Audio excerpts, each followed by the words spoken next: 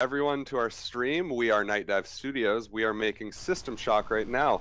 We are in the last 48 hours. We just hit, I think, hour 47 left of our Kickstarter campaign with the team here. We have myself. I'm Jonathan Peros. I do the audio.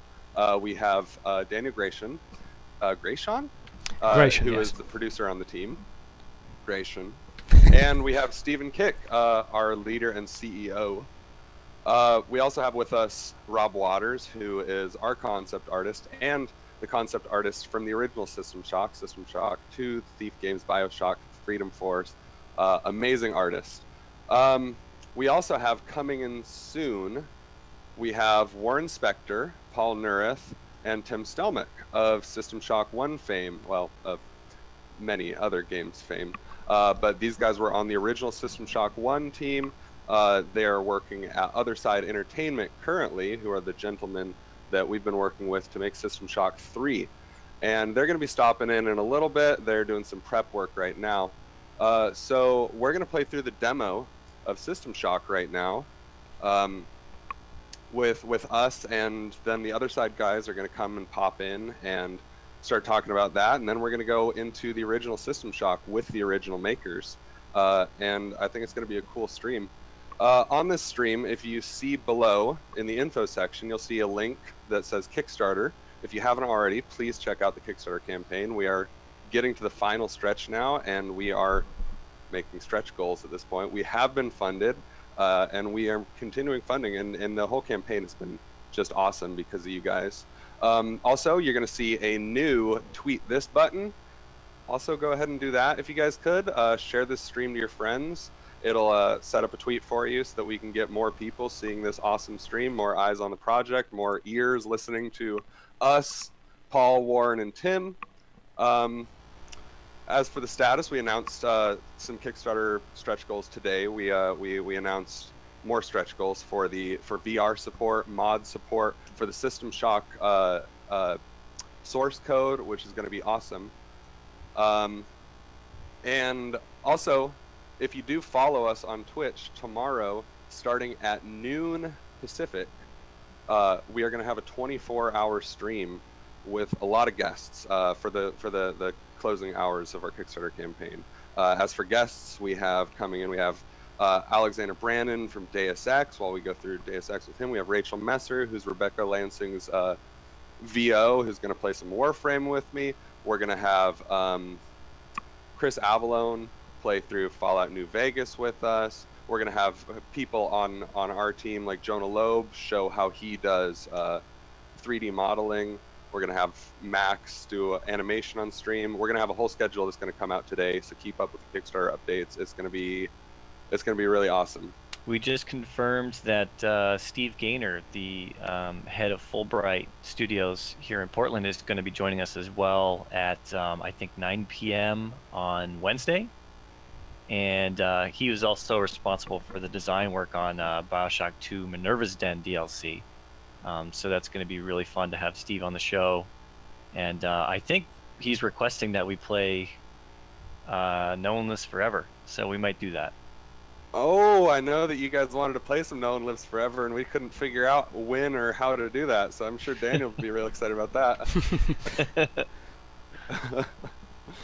All right, well, Daniel, you want to get the demo started for us? Yeah. Dustmancer is actually saying, "Are we gonna push this? Maybe we should do that." Ooh. Yeah, we should absolutely do that.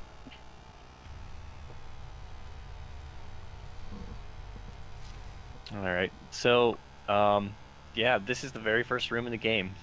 And actually the first thing that we did actually about a year ago, this past July, I teamed up with some artist friends of mine, and we built this first room as kind of just a prototype, just to see, what this first room would look like directly translated from the original game, to see if, it would be good enough to move forward and kind of flesh out the rest of this and then pitch it to you guys as a project Night Dive would take on.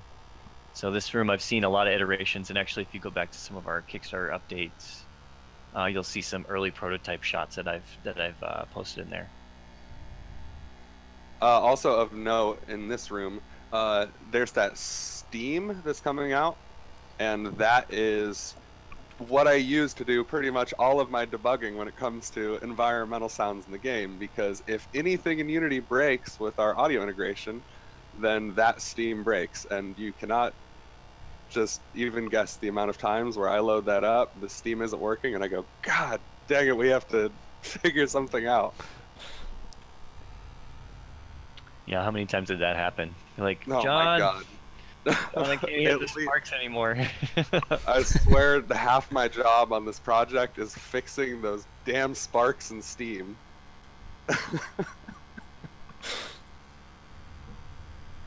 I think, Daniel, the health and energy values are the exact same as the original game too, right? When you wake up.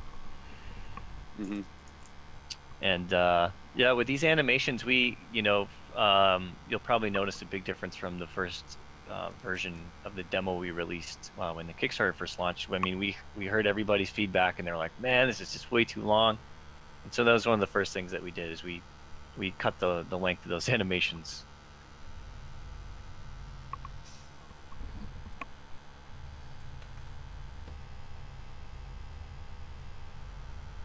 Why do the gloves have 2 missing fingers?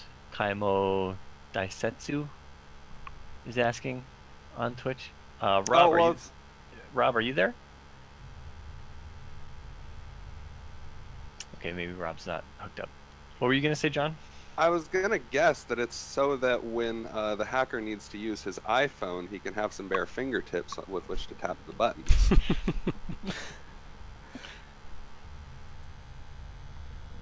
Yeah, Rob's in here. I think his mic is just muted. I also remember when we were discussing about it, I remember the discussions. I think the reason why the 2 gloves, the 2 fingers are showing is to humanize it a little more, because before the original concepts, I think, were just gloves, and there wasn't going to be any skin at all, and it made it harder to relate to the hacker as a person.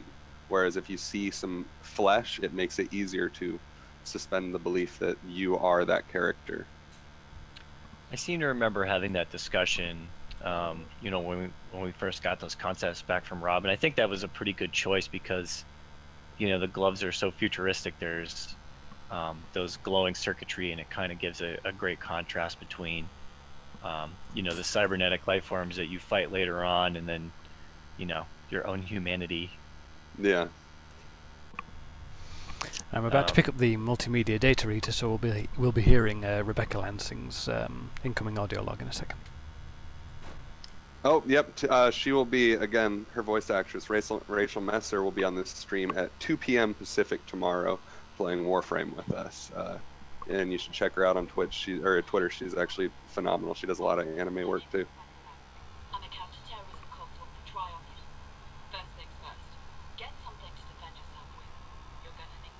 Yeah, GTG 3000. It is a work in progress audio log. We know that there have been some comments about Rebecca's relationship with the player and how it's not consistent with the first game. And one of the reasons that we did this and we kind of wrote a new log was just to give an example, more than anything, of the style of the new logs that we want to create. And yeah, just to provide you guys with an example of what you can expect.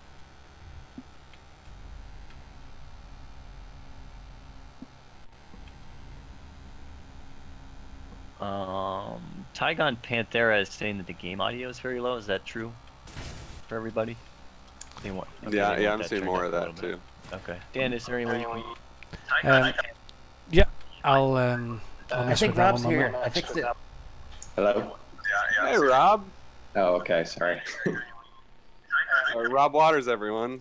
Concept artist for this game and the previous System Shock games, BioShock games, these games. Oh, okay, sorry. Robb Waters, everyone. Uh-oh. Rob, you might have to put headphones on. We're getting Yeah. you. Oh, okay. Also, Daniel, did you enable the overlay in the demo? I did. It's not showing up. No. Oh well. That might mean restarting Discord. No, you shouldn't need to restart it. It might be a separate app, though, if you're running it directly. So you might need to grant it permissions. Technical difficulty, folks. Just one sec. Woo! Sorry.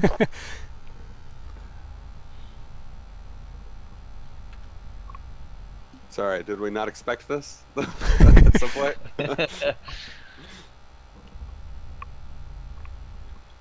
Rob, do you have any feedback on the design decision for the gloves? I know it was kind of a question that we're getting. He's muted. I think he's looking for headphones for himself. Oh, okay. John, this would be a good time to play the elevator music. Yeah. I don't know how to do that in I don't know how to do that in Discord. I think I might have to restart Discord. I will be just a few moments. All right. Well, I'm going to answer some questions on Twitch here. So, Coke Bottle, why does the bot carry around a can of soda? Before Citadel Station, completely went to hell, that he was a serve bot, and he would basically go around and provide you with treats and snacks and sodas and anything else that you could use while you were working. And so his great-great-grandfather was a Roomba.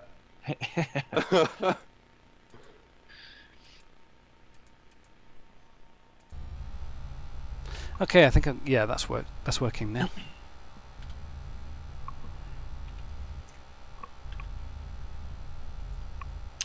Valet 2, tell us the story. How did you find the source one? Where? We might have to ask Paul Neurath about that when he signs on a bit later. All I know is that based on what he told me, they basically went into the archives and they were able to find it somewhere. But I'm sure that this story is a lot more interesting than that. They're a rolling mini fridge. Hey, mini fridges don't have arms that stab you in the gut. You know how in Return of the Jedi, R2 was basically like just a rolling cocktail tray? Yeah. That's a pretty good idea. Maybe we should kickstart that next. Like a mobile mini fridge. We're getting into the appliance business. I'm gonna have so much music to write for that fridge. It'll have a jingle when it opens. When you fill it with vegetables, it'll have a little victory fanfare. When leftovers go bad, it's gonna have, tense battle music. Yeah, what's weird is the surf bots. I know a lot of people say that it reminds them of that the character from Power Rangers. Ay ay ay ay ay. I definitely see that, but for whatever reason, they remind me of that robot that Rob Schneider hides in the 1995 version of Judge Dredd, starring Stallone. I don't know why that makes me think of that. It's a good movie. I don't know. Maybe Talk about where Daniel right now is in the demo and what kind of, commentate on it. Grenades. Okay. I have grenades now. Yeah, this was kind of a fun thing. We didn't have time to implement the grenades during the first release of the demo, but we were hard at work as soon as the Kickstarter launched, and we made sure that you could throw those and blow things up. And I was pretty pleased with how those worked out. I think Rob is available again if you wanted him to talk about some stuff in here. I love the Rob, energy stations. Yeah, I think so. Hey, Rob. Awesome. Nice. Yeah, actually, I have a question for you, Rob. In System Shock 1 and in Bioshock Infinite, these games that have, your first weapon is like the melee weapon, right? It's like the pipe. Yep.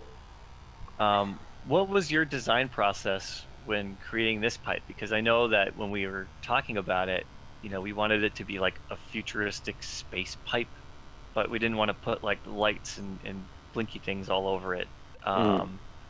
There's in these types of games like the Looking Glass family of games, it's, you know, the pipe is your first weapon of choice, and it ends up being kind of an iconic thing that runs throughout. Was there any kind of thought process that you had behind this iteration over any of the other pipes and bludgeoning devices that you've designed in the past?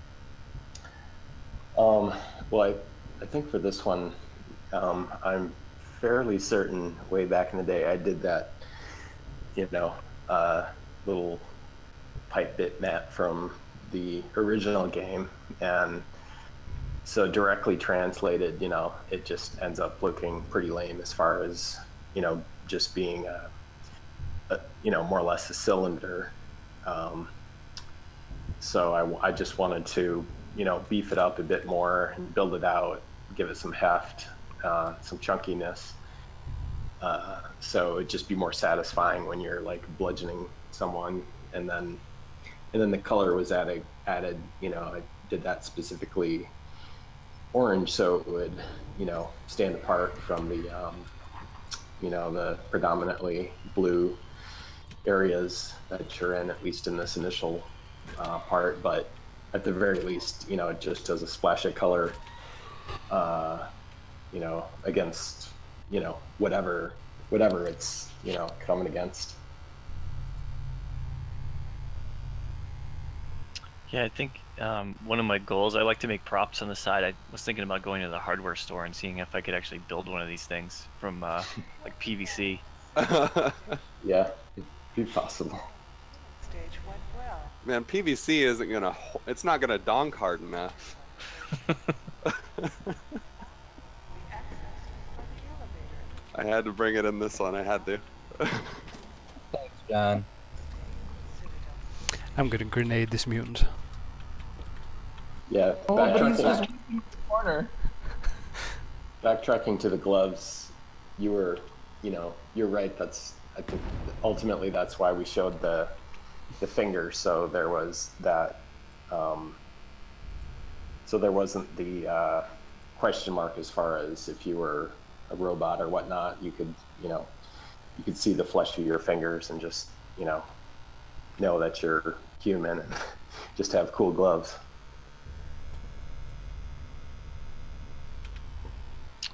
Let's see, we're getting a question from Jungle Strike Guy. Did Terry re-record those lines for the demo, or are they from the original game audio? We actually reused the original audio for that, but kind of like with what we did with Rebecca Lansing's line, we're going to go back and revisit all that stuff and re-record it and make it fresh and kind of put a new, I guess, how would you describe it, John? Like a new kind of glitchy...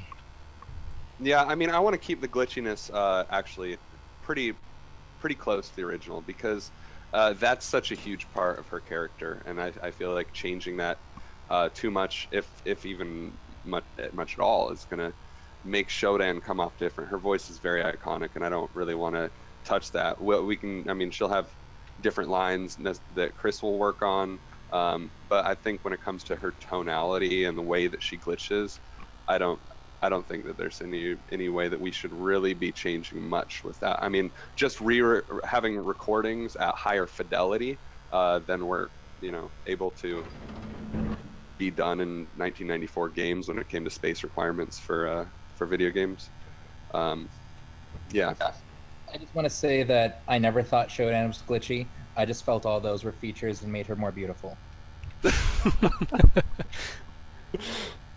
How noble of you. Oh, Max has joined us, our animator. Hey, Max.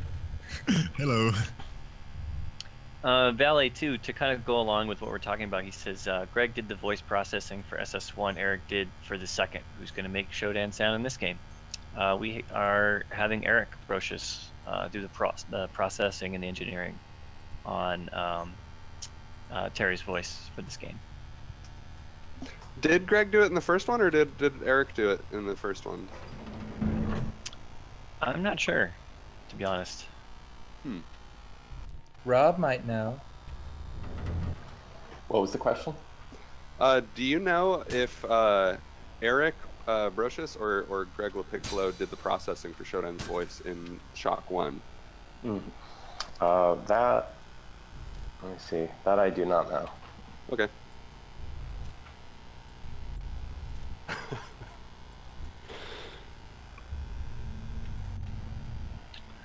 Yeah, we're getting a lot of questions here. And amazing comments. I just love Shodan's a strong, independent AI who don't need no human. Max, I think they want to just hear you talk.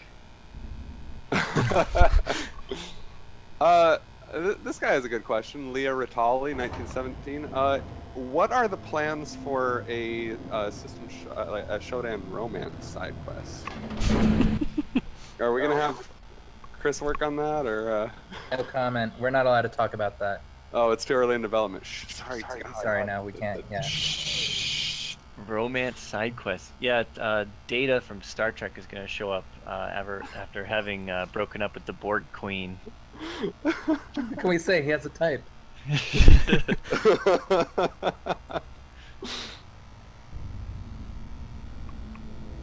see. Oh, mutant lives matter. Okay. Oh, gross. Oh, Max, I'm not sure if you saw it. Like, Daniel just indiscriminately grenaded a mutant that was just sulking in a corner, minding his own business. He was cruel. That's really rude. Yeah, that's pretty shit rude, himself. dude. He didn't do anything to you, Daniel. But he would have given the opportunity. Oh, that's What? profiling. Do you just go around blowing people up who are uglier than you? I got a question for our Twitch, for our community here.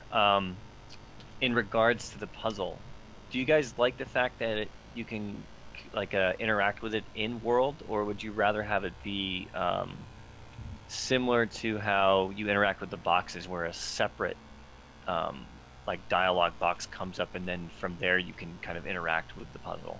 Like That the makes interact sense. mode in Shock 2. Yeah, exactly.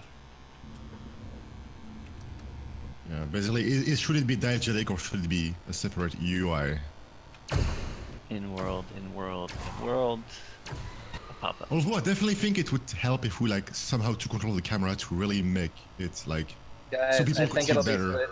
At the end of the day, you know, that sort of stuff. we'll just choose whatever we feel is working best. Exactly. Well, there could be a way to sort of have both, maybe, where the camera kind of locks into it a little bit, and it's still in the world, but then you can sort of move your crosshair, so it's not a separate icon in the HUD that shows up in the corner of the screen that you click on with a mouse, but instead the camera kind of locks in, and then you can use the crosshair as a mouse to select, and that way we might have the best of both worlds. It keeps it diegetic when it comes to atmosphere, but it's also easier to control. I don't know, just a thought. Yeah, I just kind of wanted to get everybody's opinion, just out of curiosity. I love the repair bots. Oh yeah, I love the fact that they explode now, and the arc of electricity that comes out of them is just, when it hits you, it feels like it's tearing through you. Yeah, that turned out really great. And remember, everyone, if you back the Kickstarter at a certain tier, I think it's the big box tier, you get a little print of those guys. You get your own little model of those little cutie patootie scorpion men. Yeah, and the way that we're kind of planning it, I can't confirm this, but what we'd like to do is basically when you receive the big box and you open it up, the repair bot will come in a little sealed foil bag, as if he's coming straight from the manufacturer, like our fictional manufacturer. And when you open it up, you'll be able to assemble it yourself, kind of like a build your own repair bot. It saves us the cost of having to pay someone to build these repair bots for them. I thought you were gonna say they come in the little bags, and it'd be like little Shopkins. No, it doesn't save us the time. It adds interactivity to the experience. Hey people, when you're gonna be building the repair bots, would you like it to be in the world or in a separate UI?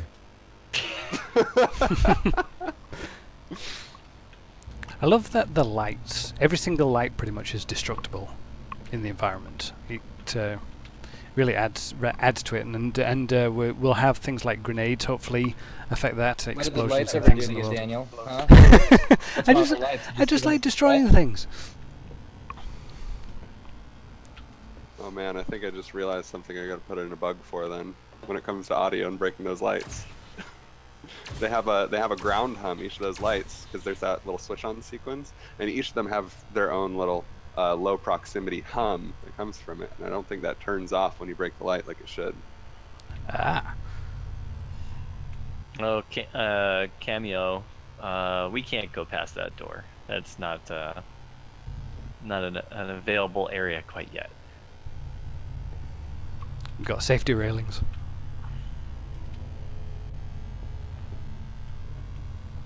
Do you think the station is OSHE compliant? OSHA compliant. Yeah. Yeah. Yep. Safety railings. You got to have them, or space OSHA will come and get you.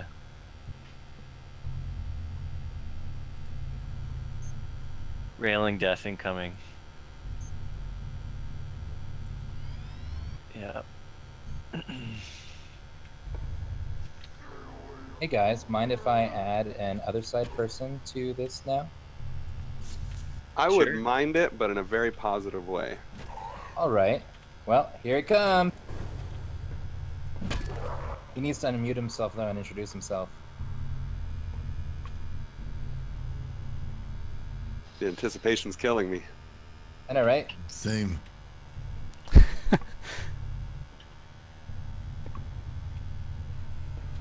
They're still muted.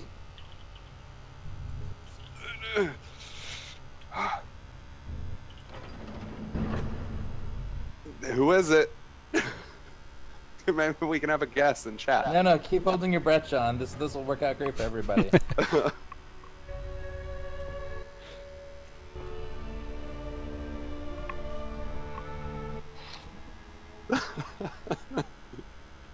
The whole chat. Who is it? The suspense is killing me.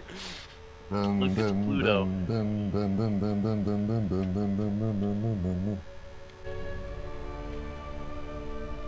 Almost there.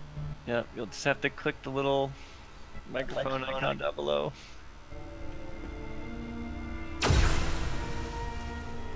Maybe I went to the kitchen and go get some Cheez-Its. I just really Colours, love dude, the colours. just standing in this room and just watching the sun go by. The sun, which you'd like to destroy if you could. No, it's pretty important. The last time I checked. Yeah, this is And one of mutants those aren't areas. important? This is one of the areas in the game where, in the original, all you're treated with is like a 2x3 window that just looks out into blackness with a couple of white stars, and we kind of looked at that as our opportunity to show you guys what we have in mind for a lot of these areas where we feel like the real scale of Citadel Station can be shown and be felt while you're playing the game. And so there's a bunch of other areas in the game that we're going to address in a similar way. Yeah, it was really important to us to in the original, or to in the first couple rooms have things be pretty accurate to the original to show you guys that we do want to respect the original in that sense. We want people to recognize things when they play the demo, but then we're able to, once we get that recognition of the original game in this demo, we're able to start showing how we can take that original vision and start to push it into more modern, realistic ways, like this room, which is more something that might actually be on the space station. So good news, our Otherside guest is working now. Go ahead and introduce yourself, people from Otherside. Oh, hey, can you hear me now? This is Tim. Yep. Yeah. Oh, hi. Hey, Tim. Hey. I was so desperate there because I heard you talking about the view out the port, and I have a story. Oh, perfect. So Well, actually, an anecdote. Hang on. Tim, first can you introduce yourself and tell us what you did on the original game? Yeah, my name is Tim Stellmach. I was one of the design team on the original System Shock. So I did. You know, the whole team was so collaborative. I don't remember if we had individual job titles or anything, but among other things, I did a bunch of the level design. I did the science level and the engineering level and parts of other stuff. I did some of the design on the those hardware hacking puzzles for opening doors and stuff. You know, coding for the little mini games that you get in your interface, and I forget what all. There's lots of miscellaneous stuff in addition to a bunch of level design. So that's me. Yeah, this view out the window. You were talking about how, you know, in the original there was just these like distant star field. Up until like just literally like a couple of weeks before we shipped, we didn't have the star field. We just had like star patterned wallpaper on those windows. And so like we all disliked it so much that like James Fleming, who was one of the engineers on the project, he was desperate to get in like a parallaxing star field. And Warren, who we can give shit for this later when he comes on, right? Like he was trying to get us all to finish the game, right? So James gets this star field in, and actually Harvey Smith was the lead playtester down at Origin with Warren at the time, and he was the first to see that we had like put this feature in at the last minute. And so he like turns to Warren and says like, "Hey, there's a star field out this window." And Warren's like, "What?" And then Harvey, just to troll him, says, "Yeah, and I think there's like one of the Kilrathi spaceships from Wing Commander out there." Oh my god, Rosie Kilrathi? Oh. Totally made this up just to like screw with it. It was beautiful. Anyway, that's my story about the stars. That's my new headcanon. Is System Shock is a prequel to Wing Commander. It's all in the same universe canonically. Yeah. Love that you can see the groves from the windows as well if you look up. Oh yeah, that's a nice touch. No, I love this view. When I first saw this in the demo, I was so happy. Now, kind of a funny story. Actually, a couple weeks before this demo, we had star wallpaper as well. Nice. So, any other stories you guys want to tell about this room? Oh. Well, what about any of the previous rooms too? He wasn't here in some of the earlier ones. Are we going to go back? I was kind of watching. You know, I really liked. You know, someone was commenting on. I think maybe on the chat on all the work that you guys have done to sort of interpret all these surfaces, because you know the original game was a tile-based game. Everything was on this square grid. The walls were just flat textures. Like everything was just painted on, and like especially like those sections where it was like where there's like plumbing all over the walls. You know, like someone had to go in and like model all that stuff that like in the original game was literally again just wallpaper. You know, I really like the sort of the meticulous work here of you know, and if you side by side them, like they're very different, but it's very faithful. I mean, in addition to obviously like not being wallpaper, right? Like, you know, the interpretation is just wonderful. I really wanted to call that out after seeing that comment in the comments. I really in the chat rather. I really liked it. You know, and someone else was mentioning the UI work you did here, and it's funny like the constraints that we were working under at the time, right? Like we're the first person 3D game I can think of that did crouching and leaning and looking up and down and stuff. Oh, did I lose you? No. Nope. Okay, sorry. We just had. We're all listening to your beautiful voice. And so like no one really knew how we were going to explain to the players that this was even a thing you could do, and it was way before like anyone had developed the first mouse look. So sadly we didn't have that to copy. So we ended up with this, you know, for people who I don't know if you have a mental picture of the original System Shock, but there's this little figure in the UI that you could literally like grab the dude in the UI and drag him around to change your posture in addition to like the keyboard commands and everything. Like we erred so far on the side of just like surfacing all the players' options on the HUD, which, you know, on the one hand, I've heard some people say that like they really appreciate how thematic that like cyber interface look in that game is, but man, it was busy. Yeah, it takes up a lot of screen space. Yes, it definitely did. And that's you know, one of the challenges, right? Again, that I've been watching you guys tackle with this game is, you know, honestly modernizing that, because there's a lot of decisions that you know, if we had the history of game development between then and now to work with, like we probably would have made differently in terms of that, the whole front end user interface, right? So I recall in there's a dev stream with some of the Shock 1 devs playing through the game, and I seem to recall Austin Grossman in that stream saying that if there is a game that doesn't have a fatigue system and 3 levels of clickable crouch, then it's a mamby-pamby game that he doesn't want any part of. That sounds like Austin, yeah. He is a hilarious dude. Can I just pause for a second and just take a quick break to tell everyone that we just hit $1.2 million in our Kickstarter during this stream. So thank you everyone who's watching. Thank you to all of you who have backed and helped us get this far.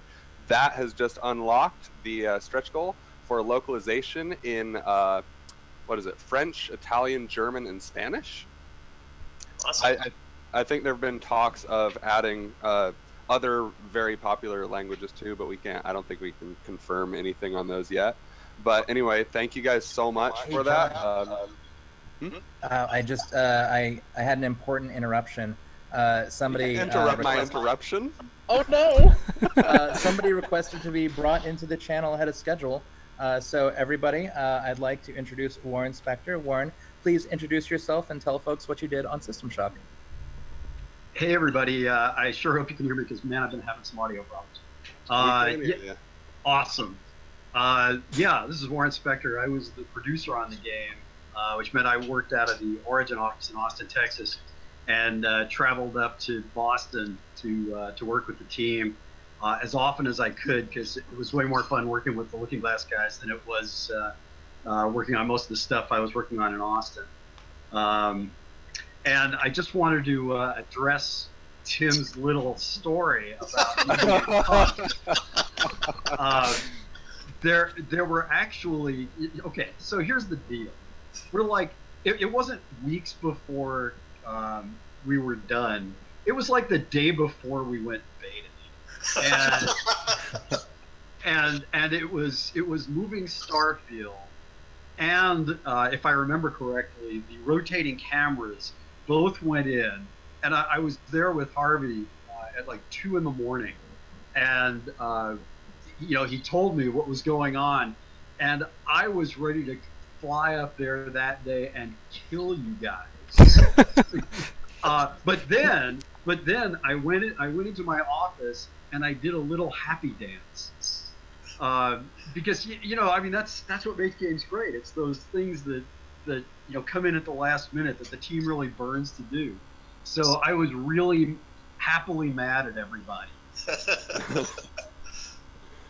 So you mentioned all those things that people put in last minute, and those are all the great things. I think you just described our demo that we're playing here.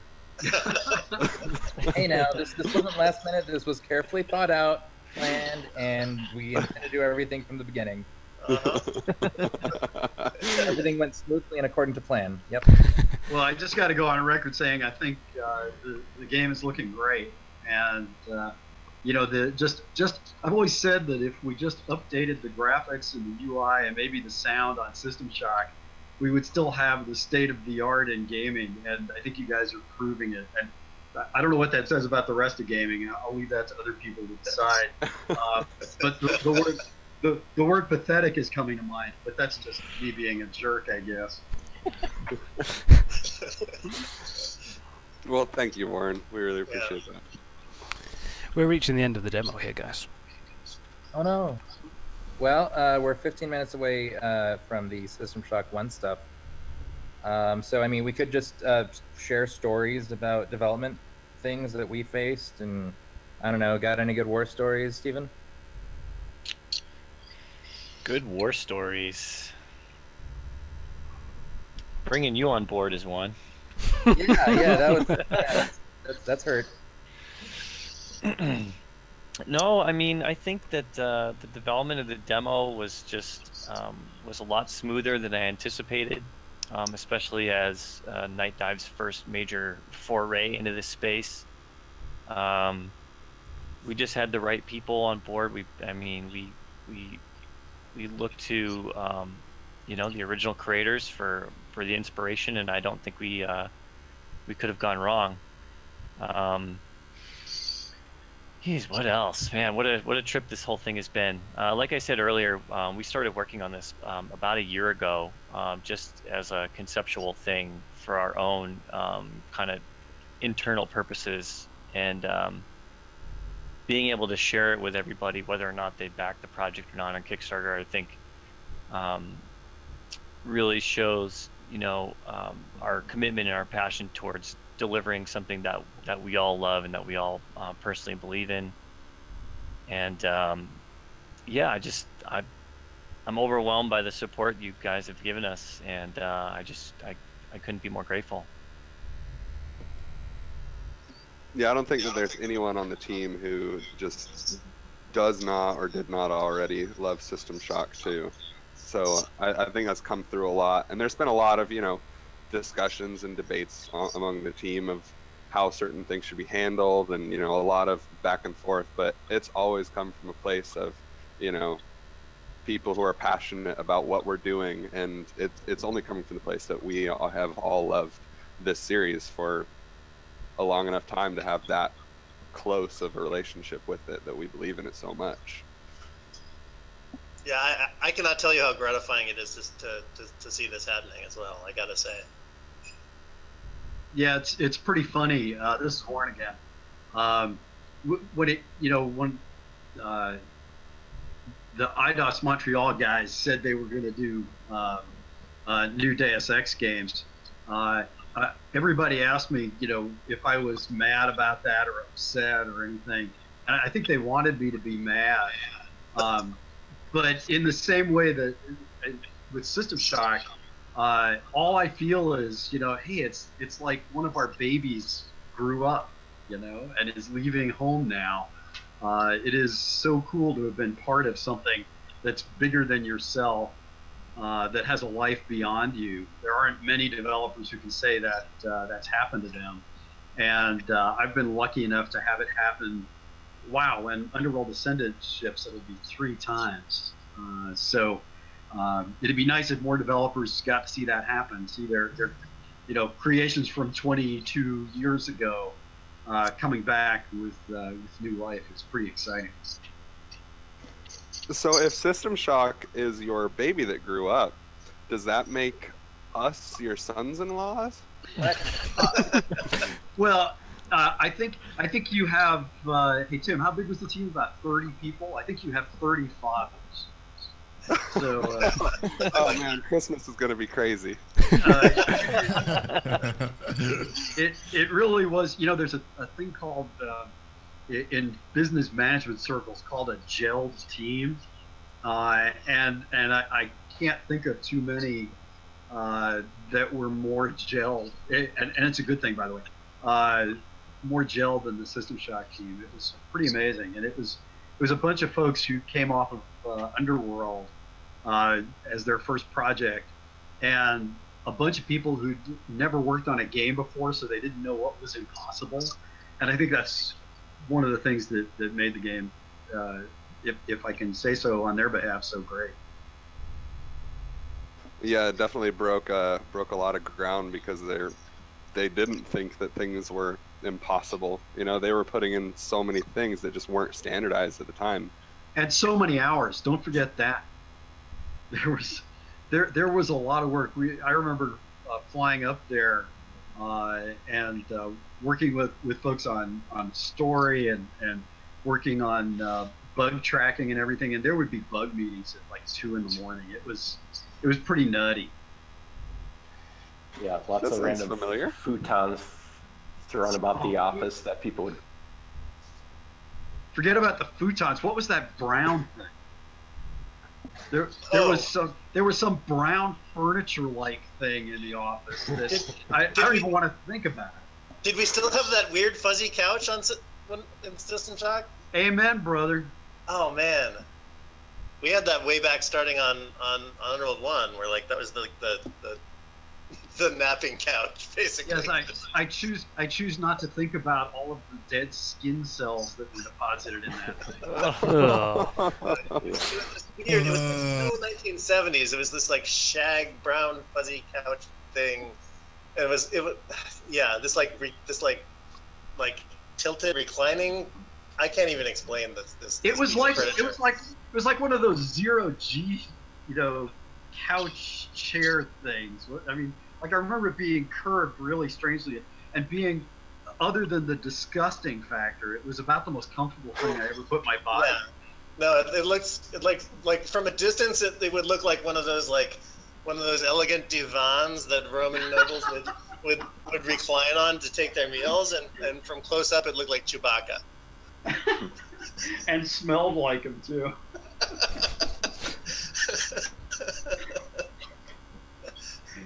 And none of this has anything to do with the making of the new game. Oh, it totally does. This is relevant. Yeah, I don't know. I don't remember how we got on this topic, but I love it. You can just call me the randomizer. That's okay. Daniel, can you go ahead and load up System Shock 1? Or Yep, I guess sure thing, finish yeah. the demo and go to 1. Speaking of random, I have one little nugget that's stuck with me after all these years, as far as just like an experience I had with one of the programmers back then. Okay, share. When I was originally doing did the artwork for the pipe, and I remember Art Min asked me for a hand art for the laser rapier. Be careful what you say. Art is lurking. Yeah. I'm serious. He is lurking right now. Is Art here? Art is he's lurking. This is good stuff. I'll never forget how mad he. I had never, I had never worked on a game. Had, pretty much no idea what I was doing. So they asked me for the, hand art for the laser rapier. So I took the lead pipe and I colorized it like a glowing blue, and but it was the same art, and I figured, well, it's a lightsaber. I'll just recolor this thing, and but it was not. I was not meaning to be lazy about it or anything. I just didn't know. To me, it made sense. So anyway, I gave it to Art, and he implemented it. And next thing I knew, he was at my desk, and he was just fuming mad. And I think he was mad because when he, it basically, when you switch weapons from the pipe to the laser rapier, it basically looked like you were, suddenly the pipe started glowing, because it was the exact same art. I don't think anybody. Go ahead. Well, I think he was mad at me because he thought I was being lazy, but I had no idea. I was just I don't know, how about this, and I forget ultimately what I ended up doing, probably changing the, position of it or something, so it didn't snap right into the exact, position of the pipe. But I just remember just how mad he was, and just that. I don't think anybody cared once they started playing, because that laser rapier was badass. But I can totally see though, exactly how that happened, and exactly that moment that you didn't anticipate of it snapping. It's Yeah. So I've just been informed that we have another guest joining us. New guest, please introduce yourself and tell us what you did on System Shock. This is Paul Neurath, and I helped get the game off the ground. Did some early concept work and put the team together.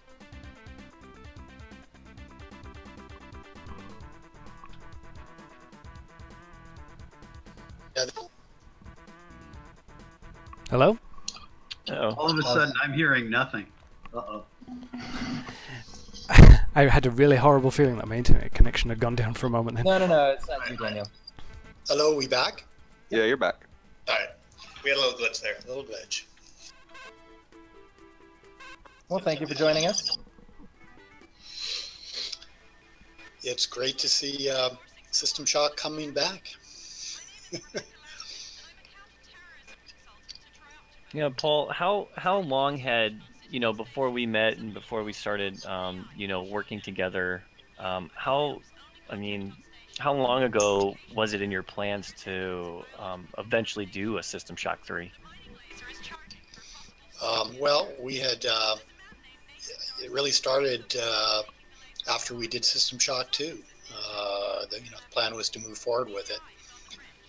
But then EA at that point wasn't super interested in doing a new version because when System Shock 2 came out in 1999, the sales weren't that great out the gate.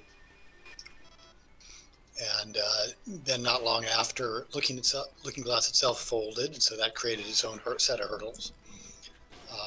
So it never really got traction. But you guys actually even did a concept for it, right? I mean, there was a concept document. Yeah, but very, very sketchy. Just sort of, here's what we might do. We really didn't put any work into it back at that time. Oh, there's a comment about the floppy disk version. Oh my God, there are stories about that too. No one wanted to ship the floppy version, but some company that we were working for that's already been named that we won't name insisted that we ship the game in time for Christmas, and that we had no choice. If we had shipped the CD version first, I think history might have been a little different. Yeah, the CD Sorry, version is quite a bit better. Yeah, well, I just saw that comment and had to throw that in there. It wasn't like the team wanted to ship it on floppies. I mean, like it must have been on 7 floppies or some craziness like that. I don't know. I think 9, right? Yeah. That kind of brings up another question that I had for you guys, which was, during this time, it was kind of like the age of doom, right? I mean, it was the 900-pound gorilla in the room, and you were creating an experience that was, from the first-person perspective, it was very similar, but, everything else is completely different. What was did you have a strategy back then on how to kind of differentiate yourself from that enough to garner, its own interest? All levels can be accessed. Well, sure. I mean, I think if you look at, the Origin, Blue Sky, Looking Glass game style, we were always after something different. I don't think there was anybody who even had any interest in making a game like Doom. Or Wolfenstein, Underworld shipped before Wolfenstein, so the first-person genre was kind of created by guys like Paul, and we always wanted to create what we called them immersive simulations, not shooters. Where there was nothing that dragged you out of the game world. That there was something more going on than just kill everything that moves. We wanted to empower players to tell their own story. That's what it's been about from the start, and what we've all been trying to do ever since.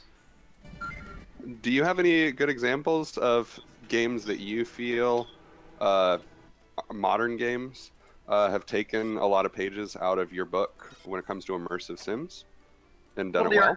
The Arcane guys, I mean, clearly, that's like half of them worked on my old Ion Storm team.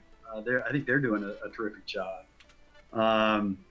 Beyond that, I think there are a lot of people doing things that are kind of kissing cousins of what we used to do. But if you look at Bethesda and the stuff that Peter Molyneux was doing, the BioWare guys, there are people who are doing things sort of like what we were doing, but I describe those as being simulated an inch deep and miles wide. And what we were trying to do was simulate smaller spaces, open worlds and corridors, so simulated an inch wide and miles deep, which I can't speak for Tim and Paul, but I find that much more interesting than just letting you explore an enormous world where every 10 minutes you're being reminded that you're just playing a game. I'm never going to work again. This is pretty cool. You've been saying that for a long, long time, though, Warren. That's true, but someday it's going to come true, and I'll look like a seer, No, I mean, how did you guys feel about it? You guys were you even thinking about Doom when you were working on System Shock? I mean, I sure wasn't. I could have cared less. Yeah, not really. I mean, I remember we saw, the demo of it came out while we were still working on System Shock. I know James had some ideas about the lighting model they were using that was actually giving them some trouble at the time of the demo. But they were just trying to solve a very different set of problems in many ways. Yeah, I just think it's interesting because it came out around the same time, and obviously Doom has its own legacy. But I've read a couple of books on the subject, and it seems like based on their original designs, they were almost kind of going for something more like System Shock. Like if Adrian Carmack had had his way, he would have added in a narrative element that was a lot stronger, ancillary characters that you could talk to or that you would learn backstory from, that kind of thing. So just the dynamic between the two has just always been very interesting to me. So well, it's no big surprise that other companies have had trouble convincing people with money to let them do stuff like System Shock. I mean, I remember going to a product review meeting. Every quarter there was a product review meeting where all of the games in development were shown to executives, and I think it was June or July. Remember System Shock on the crummy floppy version shipped in September, and what was that, 94, I guess. And in June or July of that year, I went and showed System Shock to the executive team, and it almost got killed.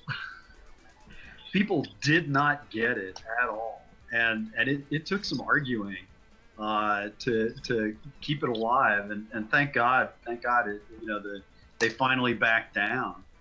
But it's tough to convince people to support a game that's part shooter, part survival horror, part role-playing game, unlike any role-playing game anybody's ever made, and frankly anybody makes today.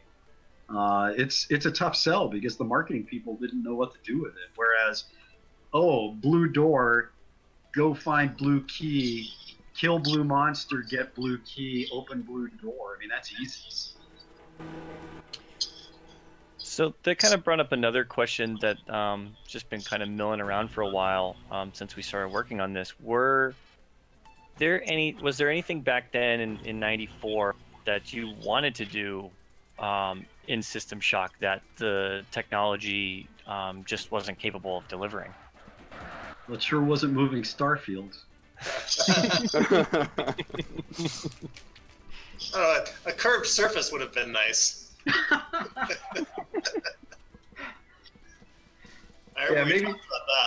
Maybe System Shock 3 will have some curved surfaces.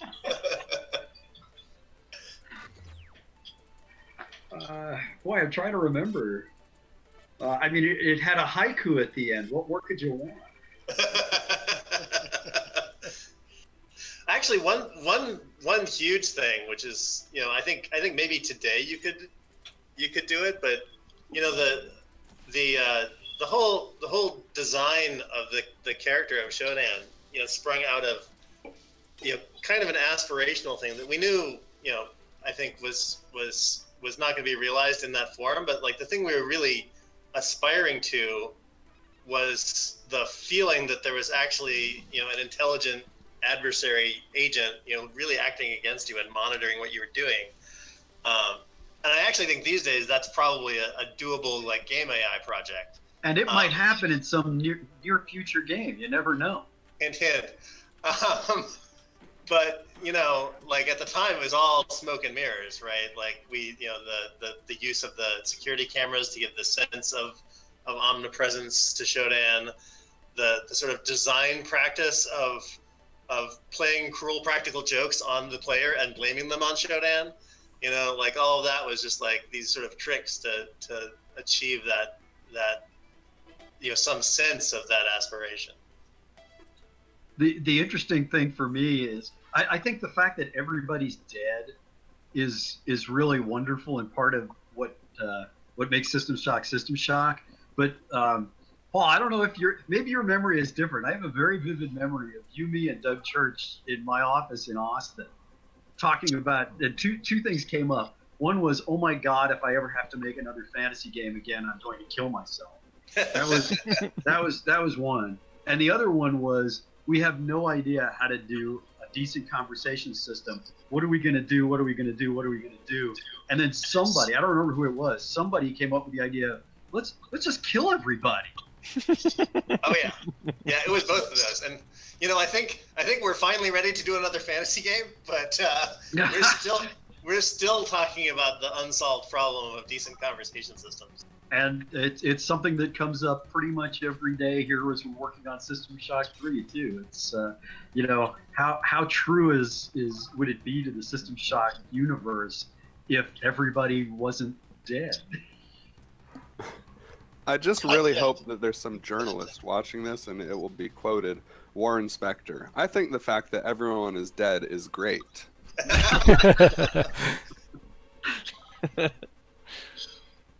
Yeah, I think it's so baked into what System Shock is now. It's hard to imagine a System Shock where there's living humans around you. But you know, it did feed into the whole horror genre that much more. So that was also a win. But yeah, we've been playing with conversation systems with the Underworld games and just not that happy with it. You know, it felt contrived. And I'd argue that today conversation systems are still, no one's really solved them elegantly. It's still a somewhat contrived scheme. We've made no progress since 1989 except we've attached a timer to a branching tree. I think the text fonts are quite a bit nicer now. Oh, that's true. That's true. And once again, I am drawn back to the word pathetic.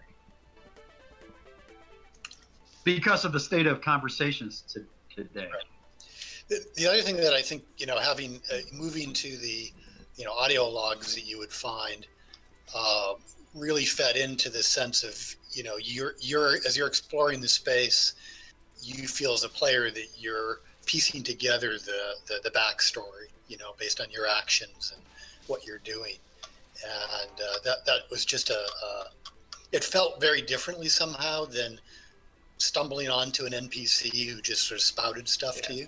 It actually might be a little hard to explain to, you know, some of the newcomers to the game, right? Because it really was a very novel thing at the time, and yet like this notion of scavenging these audio logs has become such a trope since then.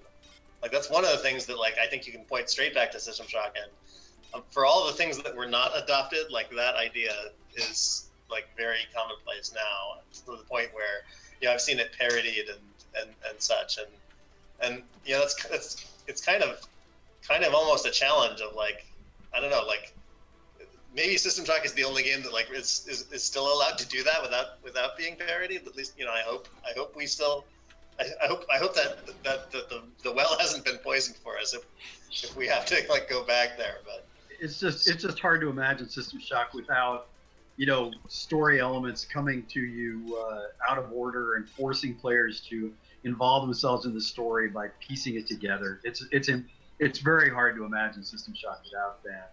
But you know, one of my favorite things in the first game was I wish I could remember the details. You know, given that I just played it, I should remember this. But there was one place where you actually heard from people who are still alive. You got a log from people who are still alive, and there was just this feeling of, oh my God, if I can just get to them in time, I can save them. And of course, you're too late. You know, yeah. And that was a really tragic moment for me. Yeah, that's a trick we get to pull that once and probably never again. Yeah, that one we're done with. You know, I still think that, like, you know, I agree with what you're saying about, you know, the sort of the non-linear like presentation of the story and like piecing. You know, you're sort of doing like this archaeology on the station, right? But I sometimes feel like the story ends up like still too coherent. Like someone should be watching more Rashomon before before working on this stuff, and like people have these like completely different perspectives and disagreements, and everyone's like, what the hell actually is going on? I've always wanted to make a Rashomon game. That's set in high school. That'd be the answer.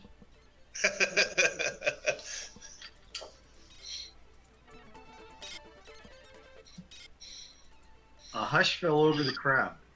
So Rob, I have a question for Rob. What's up? You, I seem to recall a little while ago we were talking, and you mentioned because I was asking you about inspiration for the art style for the game, because I was looking for it for sound effects too. I know you mentioned a lot of sort of classic sci-fi movies. Do you want to talk a little bit about that, your artistic inspiration for the game? Well, I guess in my mind, they're just sort of typical go-tos as far as, you know, the original Alien, and that sort of thing. But I think at the time, I mean, the look, when I got there, the look was, you know, there was some levels established, I think, for System Shock. And I think my first impression of it was, you know, it was coming across to me very Star Trek, and more so in the beginning. And I think it sort of, you know, we tried to, I do recall like a lot of the levels were, you know, in fact, all the textures were pristine, and looked, you know, like sort of you were on the 60s, you know, Star Trek ship.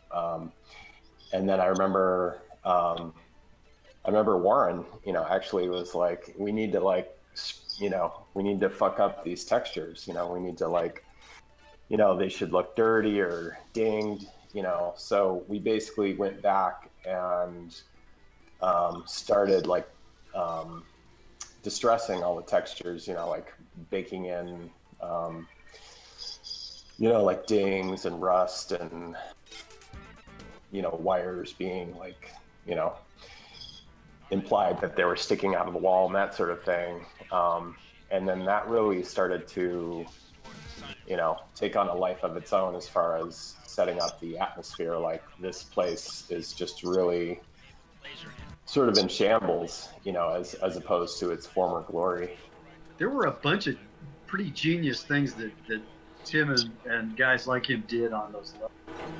I mean, the feeling of being in a real place was pretty amazing. Like, you could go into a room and kind of have a sense of what that room's purpose was.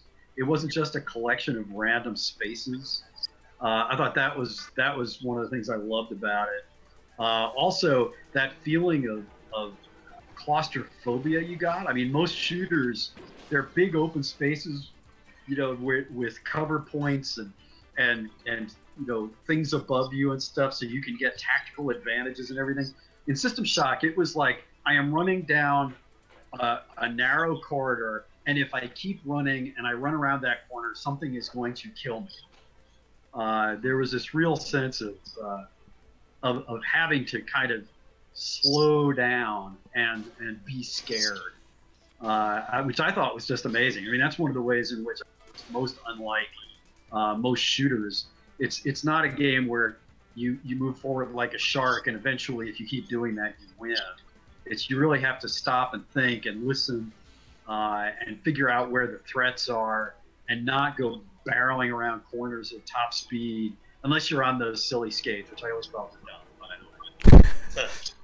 Yeah, I think that a lot of the lessons that we learned about that style and that pacing on System Shock would later influence us on Thief, you know, in terms of like the power imbalance and the way that drives you towards a certain play style.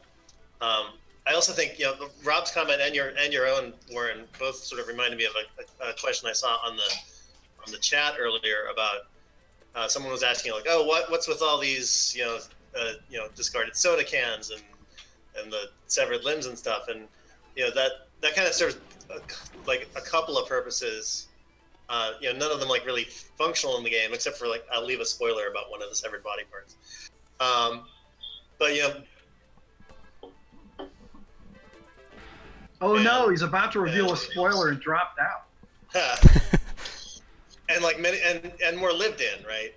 You know, like not everything in the world is there just for the player to interact with, which I think, you know, is part of making it feel, you know, a sense of like real presence and again, like it's a lived in space.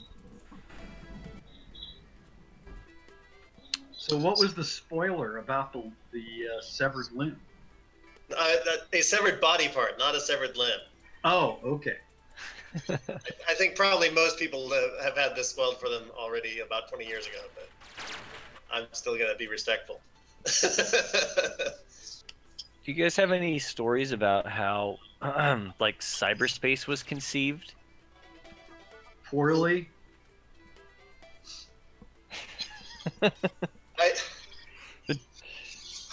I guess like just, you know, maybe the inspiration behind it, or well, sure. I mean, there was a lot of it was very much sort of in the times that, you know, at that time, like there was a lot of interest in cyberpunk, like, you know, and you have to remember as well, like this was like just at the dawn of like computers becoming like a real presence in everyday life. And so it's kind of natural that cyberpunk was coming along with that. I know a lot of that was Doug's influences. He was a big fan of some of the early cyberpunk literature. I think, gosh, I'm trying to remember my timeline. Was this game? No, this game must have been post Max Headroom, because I remember like Greg cited that as like one of the influences on Shodan's audio style, right? Yeah. So there was this like very particular like sort of vision of what it might be like to sort of navigate information in the future, and you know there were different versions of that, which I think you sort of.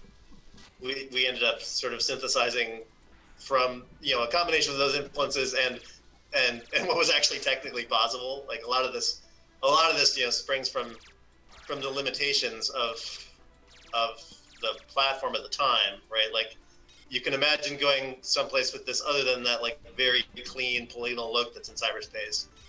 But boy, that choice certainly made things a lot simpler for us.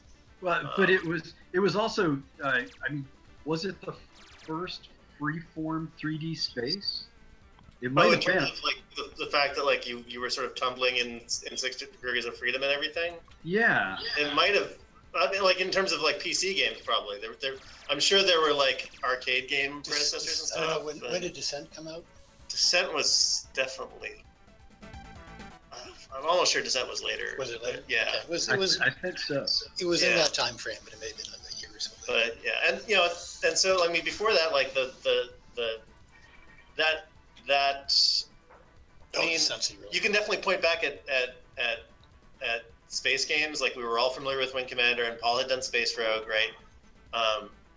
So in terms of like moving through the space, there was that familiar point of reference, but the visual like marrying that with a particular visual design, I think that visual design came out of a lot of stuff that was in like genre fiction back in the 90s, you know. Yeah, I just wish it had been a little less shootery, you know. Sure. I mean, it still felt like it felt in fact more like you were playing a shooter than most parts of the game. Right. Well, I mean, I think there was an earlier question about what weren't we able to do as well as we wanted to, or get far enough along on the original System Shock. And I think, you know, cyberspace didn't fully flesh out the way we intended. Yeah, I think everyone had aspirations to develop that more fully than Yeah. we did. Yeah. if you could go back to it now, how what would you do differently? How would you have the player interact with that space and that, you know, that particular mechanic of the game? If I told you, I'd have to kill you. Because we're trying to figure it out too. Hey, don't be stealing my thunder, pal. Well, I mean, I will say, like, the thing that's fundamentally, like, very limited about cyberspace in the original System Shock 1, right? Like, it really is all moving and shooting, mostly moving. It's like, it's primarily just a flying game, right? So, you know, there like, any kinds of interactions with the environment around you that are at all richer than just, like, you know, flying through things and pointing at them. Like, the options are really wide open as far as that goes. You could do a lot with it. My mouth is shut. Yeah, I know. Like, I haven't already had these conversations with Warren, so I know I can't spoil anything. But yeah. How about that elevator music, huh? Have you heard the version that we've done of the elevator music? No, but it's coming back for System Shock 3. That's a must. You gotta Showdown, Citadel Station, and the elevator music. I think the elevator music, even not updated. I think the elevator music is half the reason that I pulled that trick where, like, you open the elevator and there's a robot warrior, like, waiting for you. Like, first we train you to get completely complacent about the elevators, and then we screw you for it. Whereby we, I mean, I did that. Yeah, John. When this is done, you have to make sure to send them your version of the elevator music. Yeah, sounds good. I don't know. I basically just love the music. I won't say the audio necessarily, but I love the music in System Shock 1 to this day. Yeah, obviously it's primitive, and we can do better in terms of fidelity, but that music, I mean, just captured cyberpunk so perfectly for me at the time, and it still works. It's kind of crazy. Or not. Yeah. No, that's totally legit. And it's hard to, it's one of those things that, you know, due to the like what audio hardware let us do at the time, it doesn't necessarily age well, right? You have to hear it in the context of, like, what was even possible, right? And it's one of those things that, like graphics can be hard to get a sense of you know, how it compared to state of the art at the time, right? But yeah, I you know, was this Greg's work, or who did the music? I forget now. I think it was Greg LaPiccolo, right? Yeah. The fans can probably verify. They know more about these games than we do. Yeah. Yep, they're confirming. There you go. Daniel, how many times have you played through the original System Shock? Too many. Too many, that's healthy. No such thing. I was gonna say, I'm really enjoying watching you play through this. You're just cranking through it. It's like you've done it before. Oh, maybe this guy will be your friend. No. It doesn't actually matter what part of the game you're at. I can say, maybe this guy will be your friend, and it'll be false. I have to say, playing through it today, I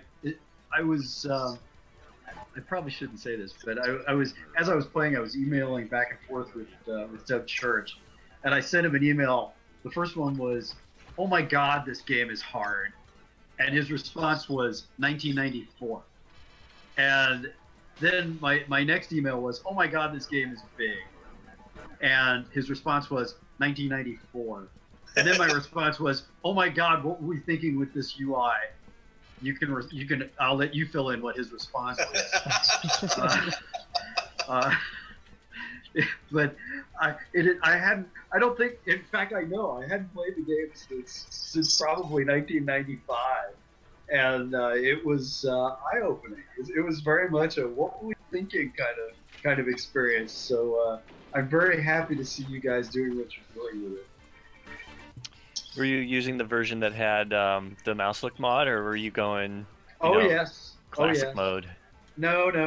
Mouse look didn't help. Yeah, it's hard for me to play this game anymore without.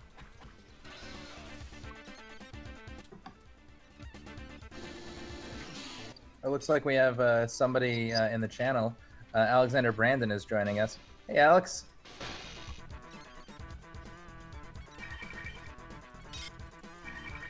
Alex, say something. Well, it's delayed by 20 seconds, so he'll get around to it hopefully. Okay.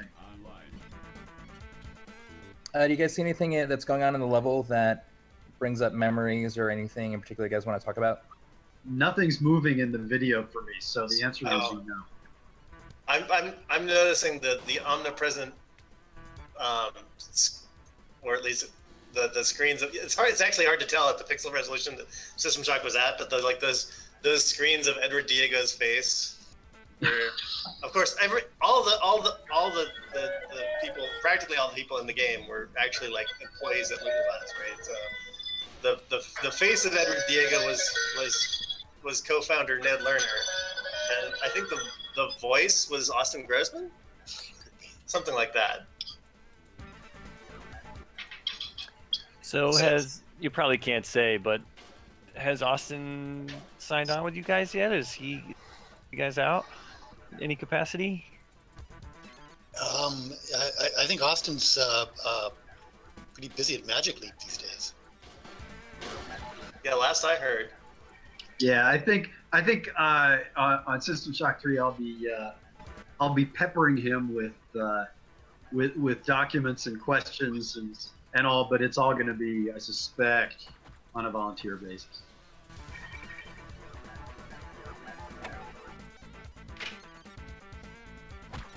So is there anything that you guys can share with us about System Shock 3, or is that pretty much well, at this point there's not much to share, right? I mean, until a week and a half ago it was me alone in the room. And now it's four of us. So we're having lots of brainstorming sessions about what about the setting, the game systems, what we want to update, what we want to do that's new. I have a rule on any game I work on that you have to be able to answer the question, what's the one new thing? What's the thing that no one in the world's ever seen or done in a game before? So we're kind of hammering that out, figuring out where we want to take our risks. Going through forums to see what people liked and didn't like about the old games. I mean, not that the audience is going to design the game, but it's always good to know what people think. We're trying to figure out what prototypes we're going to build, what are the most important things we need to do. Because I mean, we're starting with there's a great deal of fiction set up in System Shock, and System Shock 2 clearly set up a lot of sequel possibilities, let's just say. But we are really starting with an empty hard drive and empty heads in the best possible way. There isn't a lot to say. I think I've said pretty much everything I want to say in saying that Shodan will appear, Citadel Station will appear in some form, and the elevator music is damn well going to be there. And there will be a hidden basketball court. Yay! Always has to be the basketball. Always has to have a basketball court. I have to say, I was disappointed. They put a basketball in Fallout 4, which was very sweet of them, but it's not bouncy enough. It's nothing more disappointing than a flaccid basketball. Try it in Disney Epic Mickey. I think it took me like 45 minutes to make a basket in Deus Ex Human Revolution. I had nothing to do with that. Oh, and 451 will appear somewhere. Oh yeah, of course. And that started with System Shock 2, and now it's like every game that comes out of that tradition has to include 451. You know? And it's funny. I mean, this is not directly System Shock related, but I remember Paul mentioned, you know, when Looking Glass went out of business, obviously that was a sad moment, and there was a lot of Sturm und Drang in the game development community and in the game playing community. But I have to admit, there was a little part of me that actually thought, you know, this is going to be a good thing, because instead of one studio embodying this incredible game style, that everybody from Looking Glass was going to scatter. It's going to be like a dandelion in the wind, you know. And all of these. Or another analogy might be kind of like Shodan going out and infecting many. But now you do see more people trying to do the kinds of things that Looking Glass was doing. And you know, I'll let other people decide how well they're doing it. But there's, you know, there are people from Looking Glass at Bethesda now, and obviously Irrational, and they're just, you know, Ion Storm and Junction Point, and we're all over the place, you know. And that might be more impactful than one company making amazing, innovative games. Well, and it's surprising to me how many of us are you know still like very active in the industry, and of course, you know, most people who are, unless they, you know, took some significant hiatus, are, you know, either very senior people in their companies, or, you know, like some of us like are in a position from their prior experience where like we can do this interesting indie stuff, right? And you know, and then, you know this industry, like it's remarkable at lots of companies if you last 5 years before you decide to get out of the whole industry, right? But you know, the on the whole, the Looking Glass diaspora, like, you know, has really been pretty persistent.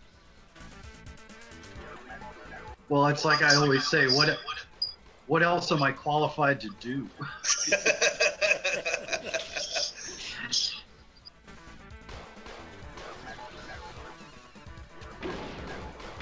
Getting distracted watching game. Well, I have a list of questions I can go through for folks. Here's another thing. Okay, so this is another one. Paul and Tim, check me on this, because I have a very vivid memory that I probably completely imagined. But I remember Doug was down here. Doug Church was down here in Austin at one point, and we were at the Texas Chili Parlor. I can still remember exactly what table we sat at, and we started, you know, we were just like leaning on one arm, and just said, "Why haven't you ever been able to do that in a game?" And I don't know if that's where the idea of leaning came from, or if it was just something that was already in Doug's head because you guys had talked about it, or what. But that's my memory, is that's where the lean came from. We were eating really spicy chili, and lamenting the sad state of first-person shooters at the time. It's as good a story as any. I mean, there were certainly, and I don't know whether it was after that or before that, there was discussion because we were trying to create these claustrophobic environments of tight, twisty, you know, corridors. And so it seemed natural to be able to kind of lean around corners and, you know, sneak peeks and that kind of thing. Yeah, I remember also I remember clearly having discussions like way back on Underworld about, you know, the fact that in Underworld, you know, you could look up and down, which like no other game could do, and it actually mattered because the floor wasn't all at the same level, and there was like very little done with what the possibilities of the camera were, and you know, certainly like the leaning and crouching stuff in System Shock does so much more with just camera motion to give you a sense of having a body.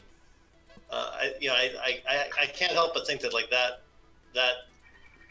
thread of discussion that we had a lot to do with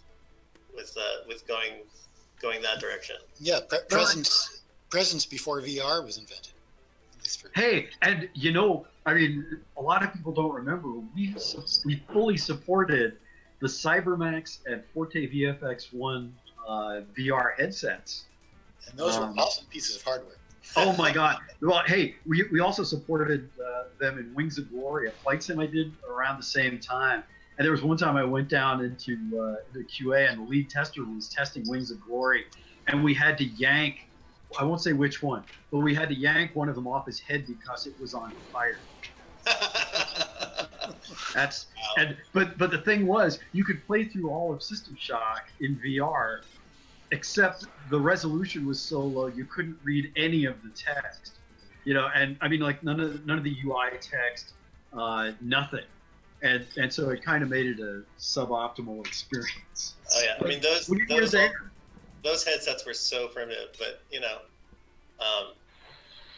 there was just like there's so many rounds of like people like trying to make it like time for VR to happen before this latest round where it looks like it might actually do.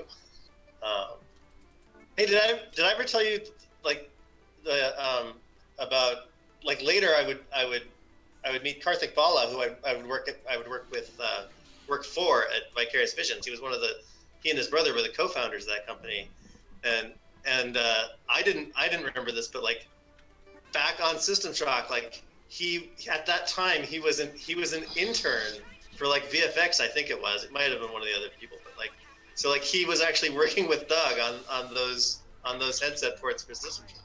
Wow, I had no idea. Yeah. Man. Yeah, that was a good way to get sick too. 20 plus hours of gameplay with a VR headset on your head. You know, even today there are people who think that's the right answer. I'm not sure I agree with you. Yeah, I wouldn't call it a solved problem. No. So did someone say they had questions? Oh, just when you guys run out of things to talk about, I have a list of questions to kind of ignite more commentary, and also questions from the Twitch stream. One of the questions is, so Warren, you were a producer on System Shock, but have done so much more in the industry. From System Shock days, working as a producer, how would you describe your transition into taking on more roles, and just how has that journey been, and also how's that interaction been just through Looking Glass in general? Well, you know, it's funny. I always tell people don't model your career after mine, because I was lucky enough to get into the business. I mean, I started in electronic games in 1989, and nowadays roles are very clearly defined. I mean, producers do a certain thing, and you know, non-producers do other things. But at the time, I was able to carve out a space of, you know, being a creative producer, where I always had input into the creative on the projects that I was working on.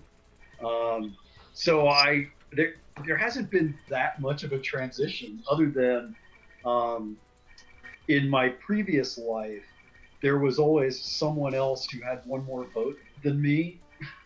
And now I'm the guy with one more vote than everybody on the project all combined. So that's kind of the biggest transition. And often it's like I can't say that System Shock was my vision or Underworld was my vision. That would be obscene of me to claim that. But I've gotten to the point where, you know, the projects that I work on, I don't even do real work on them. All I do is say, here's the game we're making, guys, go, you know? But that's been a big change, that I'm the instigator, I guess, of various games. That's been the biggest thing. But everybody at Looking Glass, I mean, it was, you know, okay. Here's the thing about Looking Glass and Blue Sky.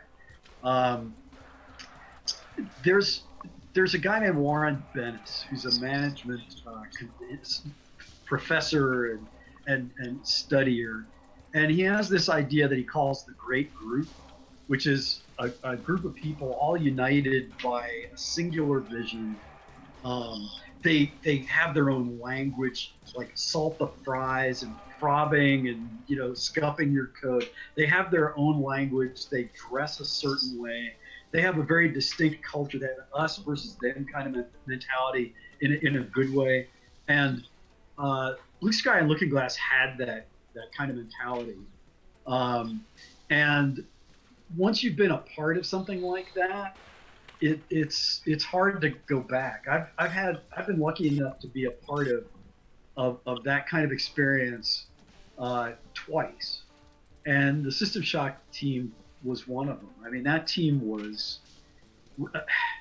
I mean, you know, every game and every team is full of strife and, you know, people arguing and everything, but there was a feeling at Looking Glass that, you know, and it was true at Origin too, where there was this feeling that we were going to change the world. And, you know, why doesn't everybody make games like this? And that was really special. I'll tell you just one more story, and then I'll shut up. The first time, you guys show. Well, I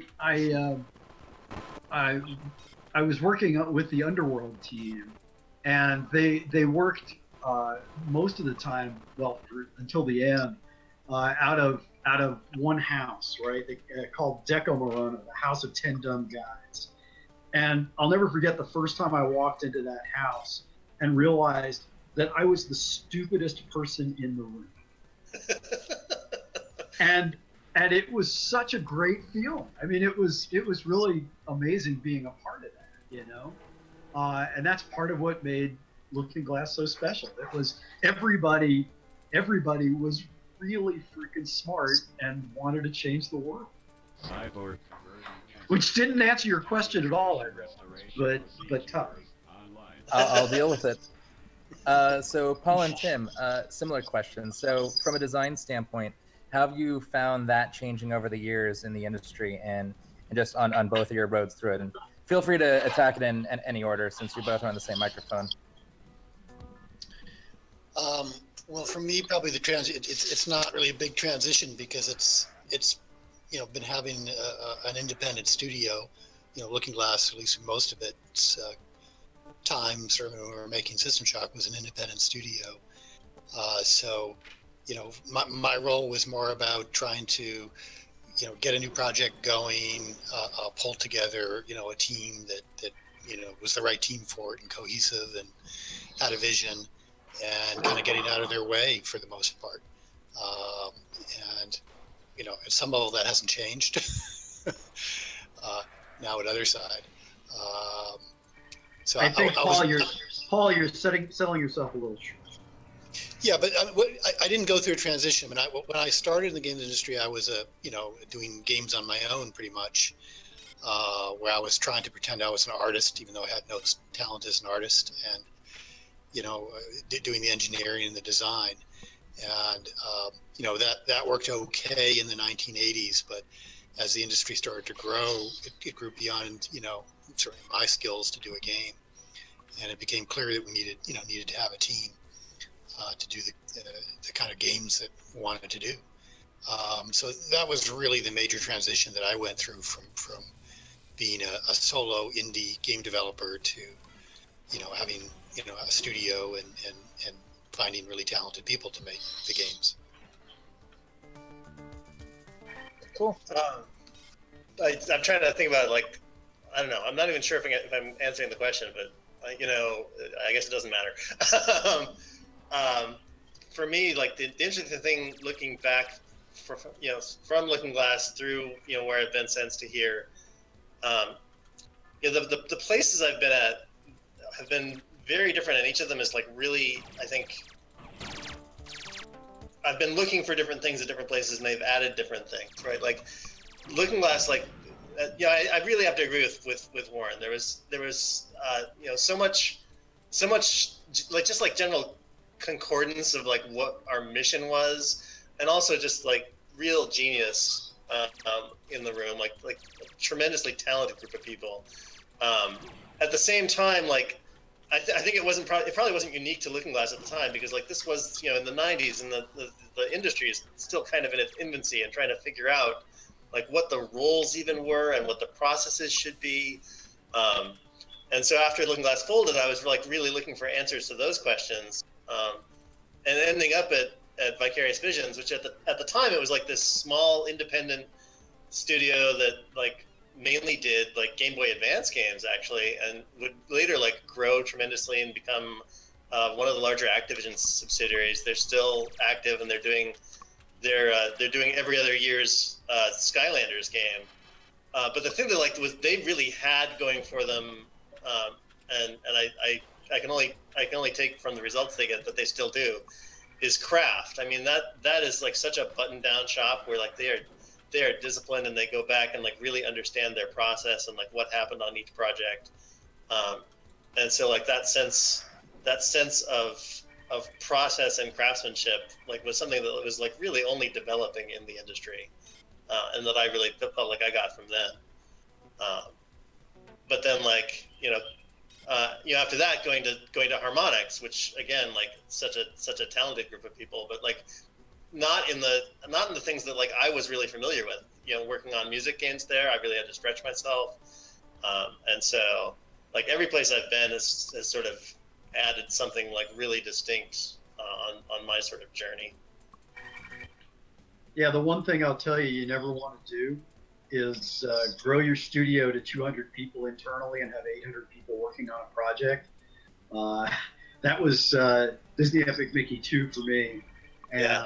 when you're doing something like that, you get so far from the project and from the team that it really wasn't much fun for me. So I mean that's one of the reasons why when Junction Point shut down, I went and did some teaching for 3 years just to clear my head.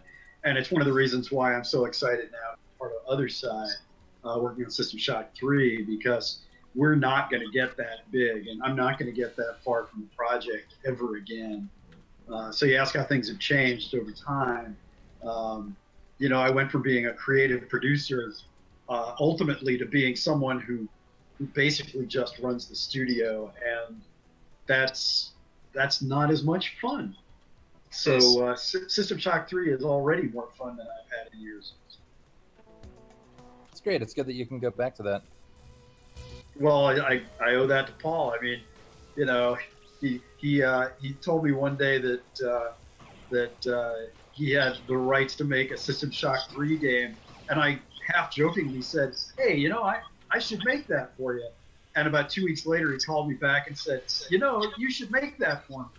And the rest is, well, the beginning of history, I guess.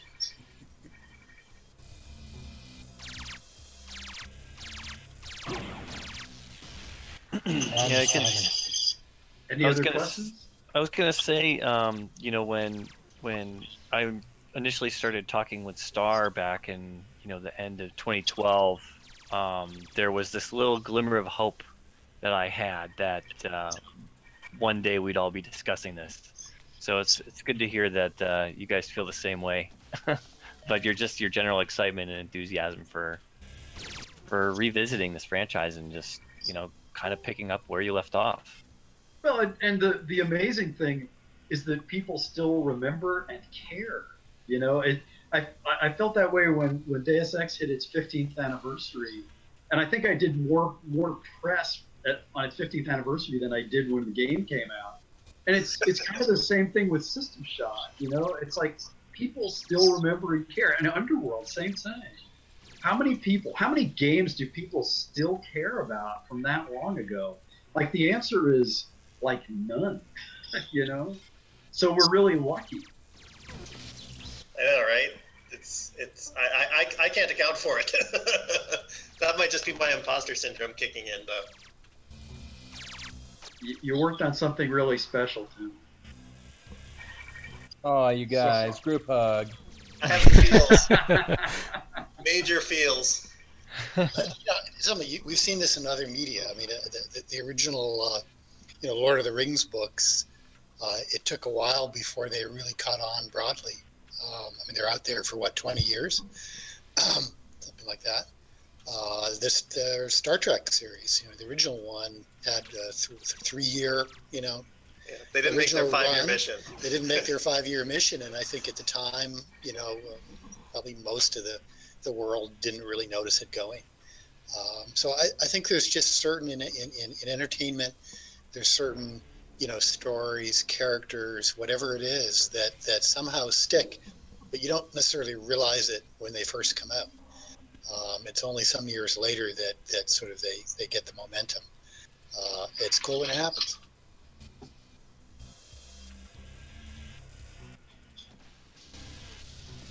Yeah, I guess the thing for me and Steven on the reverse side of it is, I mean, we grew up playing these games, and now we're working on one, and that in itself is mind-blowing. And now we're chatting with you guys about it and collaborating. Steven, how does that feel from your perspective? I don't know if there's a word to describe it. Otherworldly. How about othersidely? Okay, there it is. It's just crazy. I mean, this is totally gonna date me, but I remember, the day that I was in middle school and one of my friends came in and handed me the box to System Shock and said, "Hey, you have to play this. This is incredible." And then going home that night and basically playing, for 12 hours straight, and experiencing it for the first time, and then, being where I am now. I mean, without sounding too sappy, I mean, it's a dream come true. Well, no one told you couldn't do it? No, I guess not.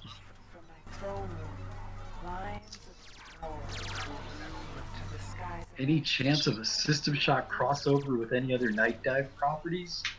I probably shouldn't say this, but it has occurred to me that one of the things about systems that I love is that you could play little mini games in your MFD, like Wing Commander Zero and stuff. I've been thinking I should put Underworld Ascendant Zero in System Shock 3, so you can play a little mini version of it. You thought about that too, huh? I think that's the only crossover that's gonna happen though. Someone suggested doing a crossover of System Shock and Epic Mickey, but that just makes me cry.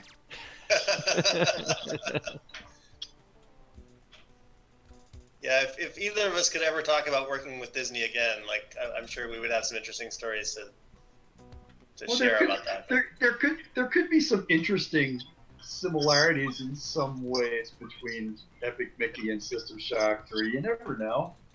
He said mysteriously.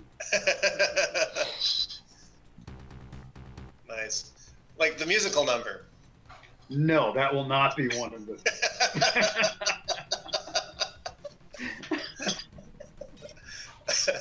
I loved the musical number, by the way. That was good.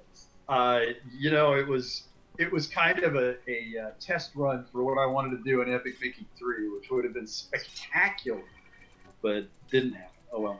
People do not appreciate how Disney Animation single-handedly kept the movie musical alive for decades. It's true. It's true. How did we get off on this? I have no idea. We had Shodan use some kind of modular voice tool so that she sounded like Mickey, right? Like, hi, insects, haha! Why would you want to try to get me sued? That hardly seems fair. Although we could make her sound like NG Resonance from Invisible War, I guess. Okay, nobody remembers NG Resonance from Invisible War. That's a deep cut. I will go cry in a corner. No, somewhere on the internet, that's somebody's favorite thing, because that's the nature of the internet. Oh, man. You just need to find them. Yeah, the one. You're the one. I think, Daniel, you just went through a playthrough of Invisible War, didn't you?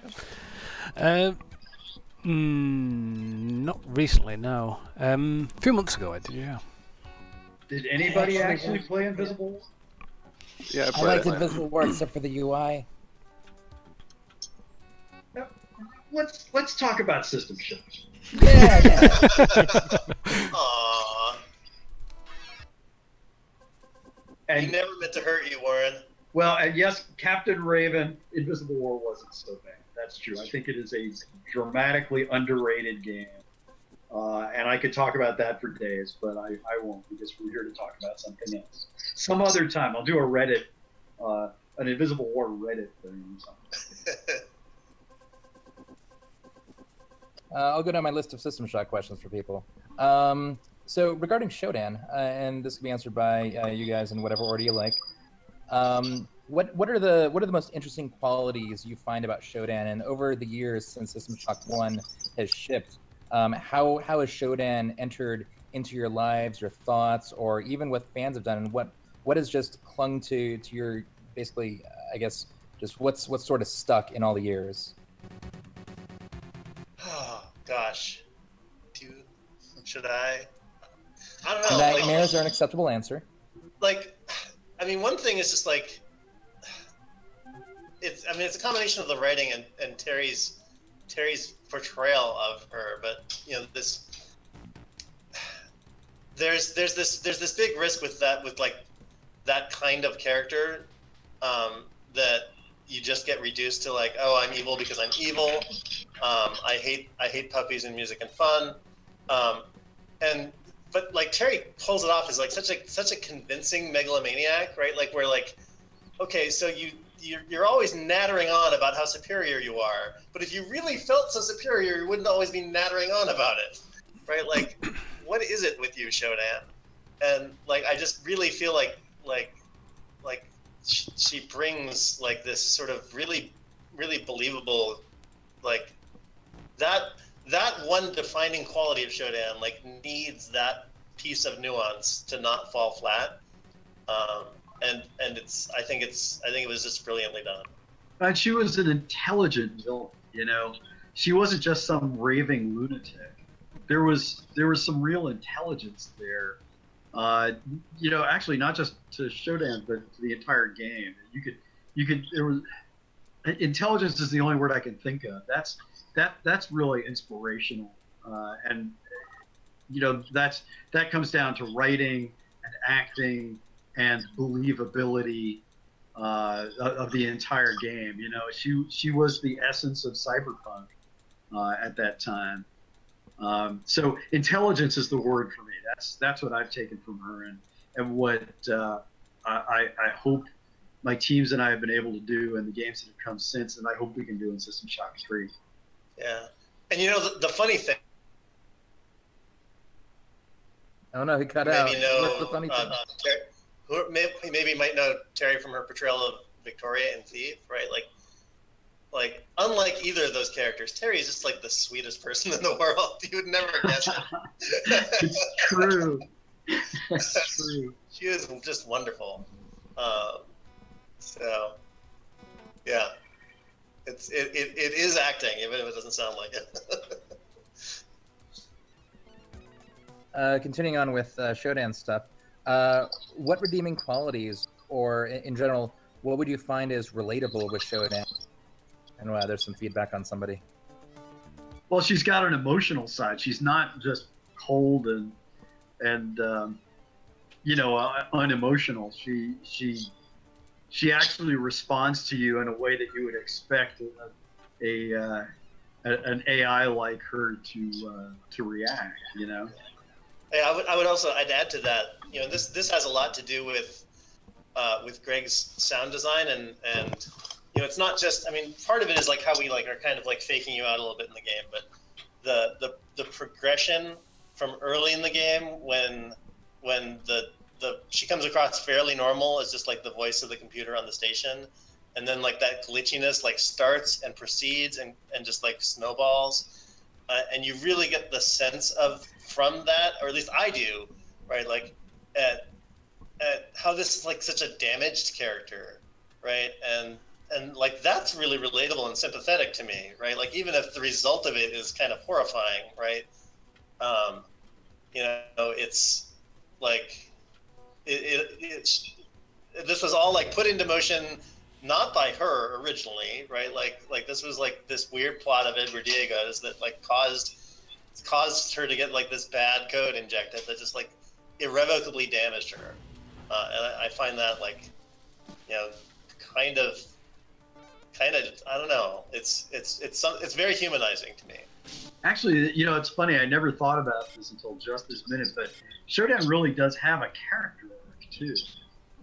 You know, she's not just the same. She's not the same at the end as she was at the beginning. It's kind of cool. Mm-hmm. I'll have to think about that a lot now. Wait a minute. Awesome. Yeah. I like it when we get you thinking. Oh, you say that now. I trust you. I'm pretty sure. Oh, here come the feels again. You just passed my head back there. That's me on the ground there. It is, isn't it? Yeah, I did heads for everyone. I had pretty long hair back then. Yeah, I remember.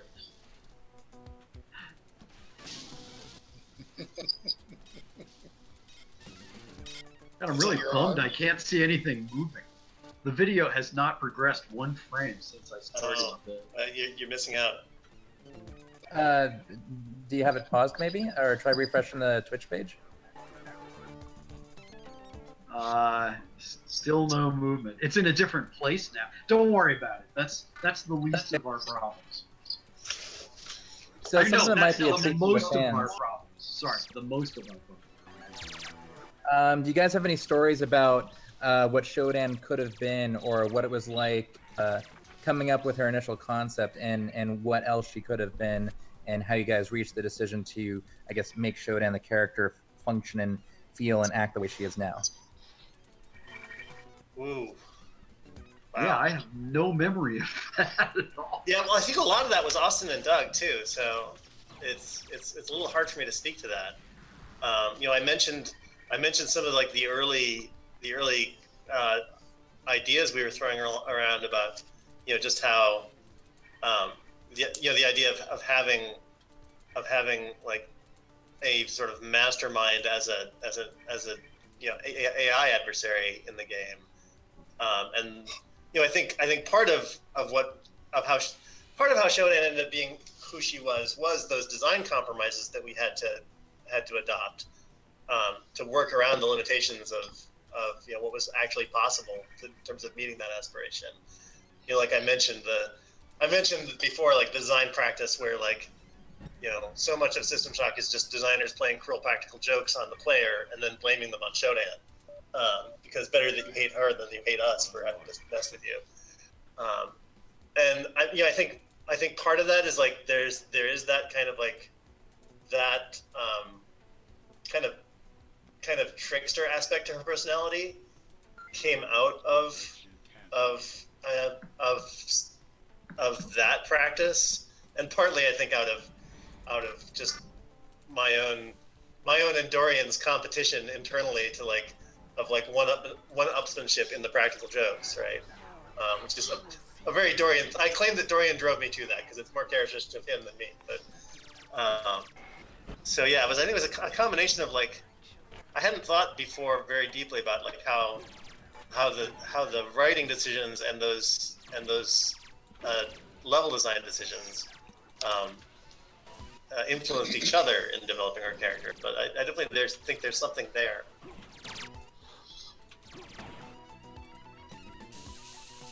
Steven, do you have questions? I'm watching Daniel face off against these cyborgs. He's really here. good at this game. Can you just tell us what you're doing? It's mesmerizing. Daniel, describe this level and how you got to be so amazing at this game. I just love the game so much. It has pretty much everything that I like in a game, which is surprising because I'm quite picky sometimes with what I really like for games, but this just seems to have it all. System Shock 2 even more so. But this one is just... every time I play it, I always find something new. I think I actually found, while I'm playing this, an audio log that I've never found before. So it's... Hey, let me ask you a question. What was it about System Shock 2 that was more so? I think the RPG elements. I need to know. Honestly, I think the RPG elements and how how you built your character. Some of the RPG trees didn't really go anywhere, but some of them are just really cool. And you had just the right amount of cyber modules to really have to think about where you designate your skills. So that was something that I really liked in System Shock 2. And the story, the story is it's just so good. It's interesting because in System Shock 1, it was a pretty conscious decision not to have that kind of RPG element. That it was about the player in the world. You know, look at you, hacker, right? You don't have a name. You're defined by your skill as a player and by the objects you find and how you use them to solve problems. It's interesting that that's the thing you would single out because it's probably the biggest single change between the two games, and I am wrestling with that right now, and that is all I'm saying. Yeah. Well, I actually hadn't thought about, there's, while on the one hand, a lot of people discount the role of equipment in RPG progression, and obviously, like System Shock, like that's the whole RPG progression. At the same time, like there's a very, very different aesthetic that's achieved by that, right? Where certainly until you like have the the walkthrough or whatever that is leading you to like seek out certain pieces of gear and make these sort of customizing decisions on that basis, it can lead to a gameplay experience that's much less planned and maybe less expressive in some sense for that reason, but also maybe more improvisational. I'm not sure. Because I've never really thought of System Shock 1 as an RPG. Some people do call it an RPG, but I consider it more of kind of an adventure game with shooting elements. It's sort of a high-level adventure game, in my opinion. It's definitely like a legit definitional problem. And flummoxing marketing people is always a good thing to do.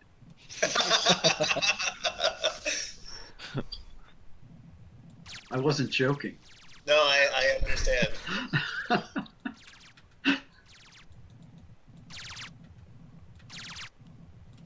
So my next set of questions are actually not exactly questions. It's more for Otherside people and Warren and everybody else. Do you guys have questions for people at Night Dive about stuff that we're doing or things that you're curious about, or just stuff that you want us to keep on our radar that we can basically make a true remake or reboot to this original thing that you guys helped bring to life? Well, I am curious about how much you're planning to change beyond graphics, audio, and UI. I mean, the game is what the game is, and like I said when we started this, if you did nothing more than that, you would have a state-of-the-art game that would blow people away. Are you planning bigger changes than that? Are you going to introduce, System Shock 2 RPG elements, for example, or anything like that? Well, I know you have that stretch goal that looks like it might be pretty attainable at this point, where there'd be some additional story content added, which might, I don't know, like there's that leaves you with the interesting problem of really grokking like what is it that makes a System Shock level, right? And I'd love to talk with you guys at some point about that, assuming that you end up with that problem to solve. Yeah, it's going to be like this really fine line that we're going to balance between, obviously maintaining this original vision as faithfully as possible, and while adding something a little unique, like a touch from our own kind of, from our own resources. And to answer your question in terms of like the story elements, what I had kind of envisioned was just seeing this as an opportunity to maybe explore some of the crew members a little more intimately. Like for instance, in System Shock 2, you find a lot of logs of people discussing their kind of personal issues, their mundane day-to-day activities, and kind of exploring that element a bit more, just to provide maybe even more depth to Citadel Station and the people that lived on there, and maybe bring more of a human element into what happened and making it even more tragic. Yeah, sure. So that's one of the things that I was kind of looking forward to. It wouldn't be like changing the narrative or the pacing of the story. Really, it would just be, hey, we have this opportunity to get more into the guts of what happened, and exploring that a bit more. And in terms of the RPG elements, I think Jason, feel free to hop in on this. But it wouldn't be so much introducing or trying to introduce things from Shock 2 into Shock 1, which we kind of done with the interface. It would be kind of enabling the player a more organic approach towards building a character, where it's not stat driven specifically. It's here are some tools, here are some mechanics. Take what you like, that you're most comfortable with, and you'll be able to find a play style that you're comfortable with. And by doing that, we hope that every player is going to have a very unique experience of how they approach certain problems in the game. I mean, if I could equate it to anything, it would be maybe like what Harvey Smith and his team at Arcane did with Dishonored, where they've given the player a lot of these abilities and these skills, and depending on who you are, you approach a scenario or an objective differently based on which better suits your personal playstyle. Yeah, hey, my motto's been playstyle matters for about a decade and a half. So every player having a unique experience based on their personal preferences is a pretty nice thing to do in a game. You might see some of that in System Shock 3 too. Oh yeah, I love that. Oh wow, I totally forgotten. I just realized as you're running around with the laser rapier. Okay, I'm just gonna go back to like an old story now. So forgive me, but That's what we're here for. If you notice when you go to the weapons, like each of them has this like little serial number that's always it's like 2 letters, and then so like the TS-04 laser rapier. TS is Tim Stellmach in the TS-04 laser rapier. Like all those serial numbers are like for different members of the team. Like the pistol, the ML, whatever, is for Marc LeBlanc, and yeah. So something else you didn't tell the producer. The dart gun is Sarah Varelli, I think, SV. So the spark beam doesn't have a. Oh, and I think the mag pulse must be Sean Barrett. Yeah.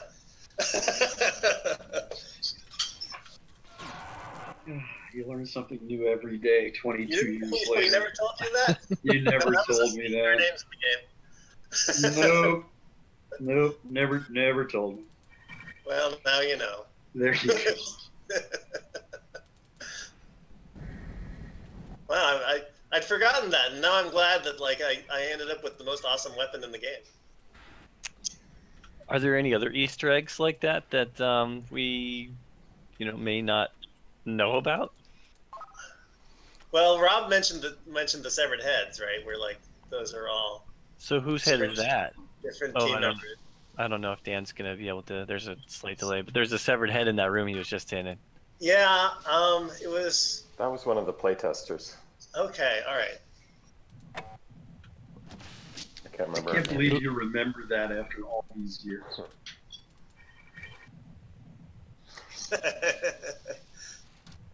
Yeah. I had to take his word for it. Oh man, look at it in the inventory. That's pretty gruesome. Yeah.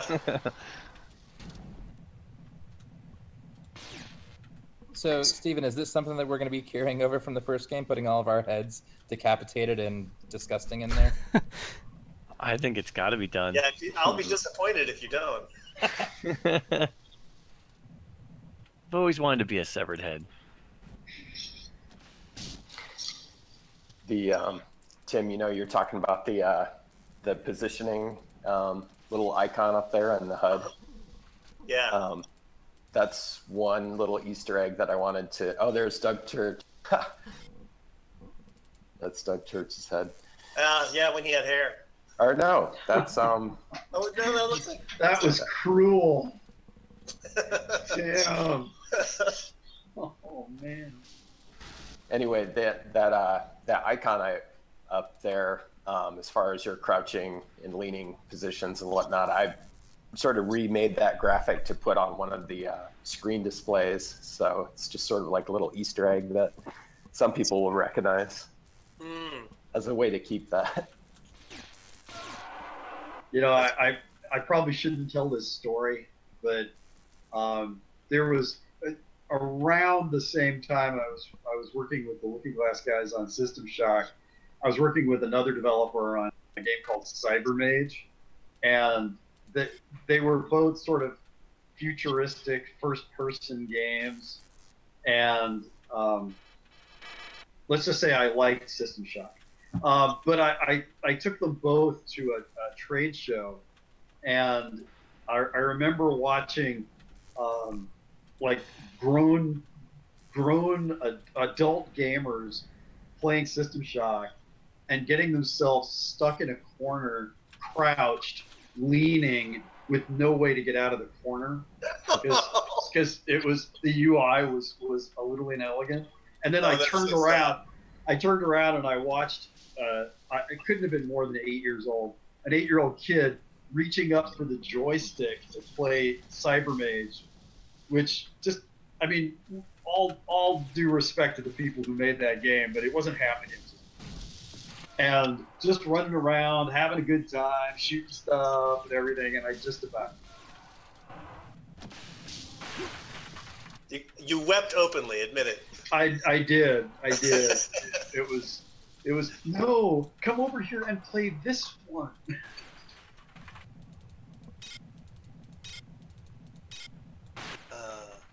Cyber Mage. I hadn't thought about Cyber Mage in a long time. The game where you wear the dishwashing glove in your hand. Just look it up. All right, I don't remember anything about that. Your hand looked like you were wearing a dishwashing glove. That's all we're going to say about Cyber Mage. I've already probably lost a friend over it. Oh, I see a comment in the chat. I find the maintenance a little horrifying to go through. Yeah, well, that's one of Dorian's levels, I think, if I remember correctly. So he was a right rat bastard about a lot of this stuff. Damn those respawning blobs. Yeah, the respawn can be kind of deadly in System Shock, that's for sure. It's also so predictive. If I remember correctly, it was all driven by how many things you killed. So you could actually like count down how many things you had killed to avoid respawning stuff. Wow, I didn't remember that. Yeah, you could actually say, okay, as long as I don't kill one more, repair bot, the repair bots won't respawn. Right. Now I have this clear mental picture of like getting yourself in trouble with the one guy you know you must not kill. Yep. There was when I played, there was a lot of avoidance going on.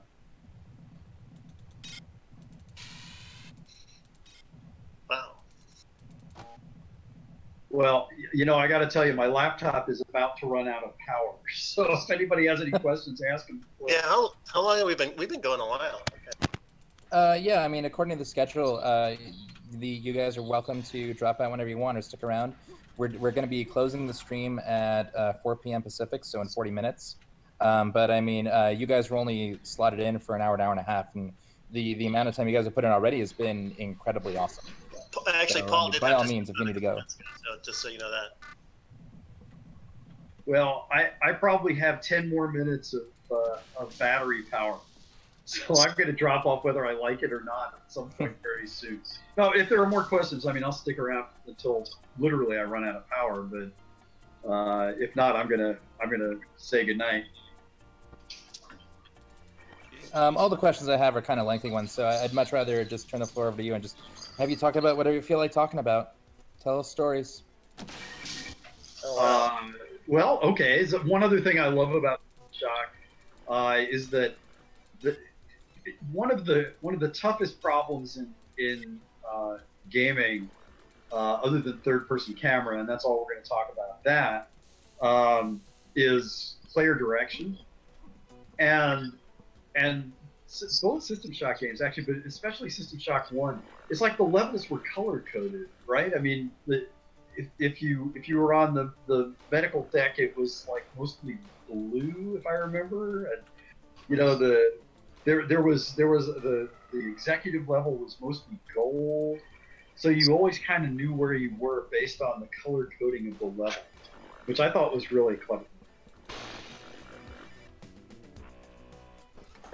Yeah, there was. I remember that.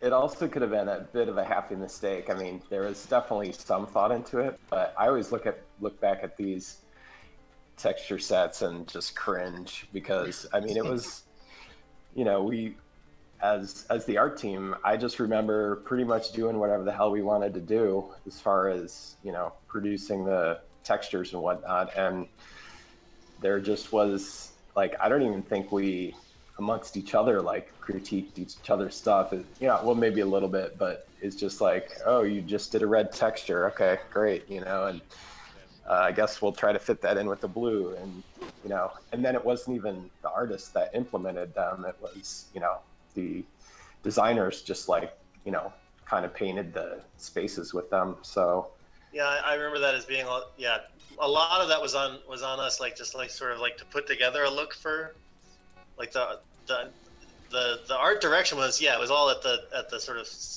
like the raw materials level, right? Like here's the texture set. Yeah. Yeah. And the doors stood out. I mean, I don't know. I still find it surprisingly appealing, I guess, the look of the game. It's very odd. This kind of gets back too to like what I was saying before about like how little we knew comparatively at the time about like what the procedure should be for doing one of these projects, right?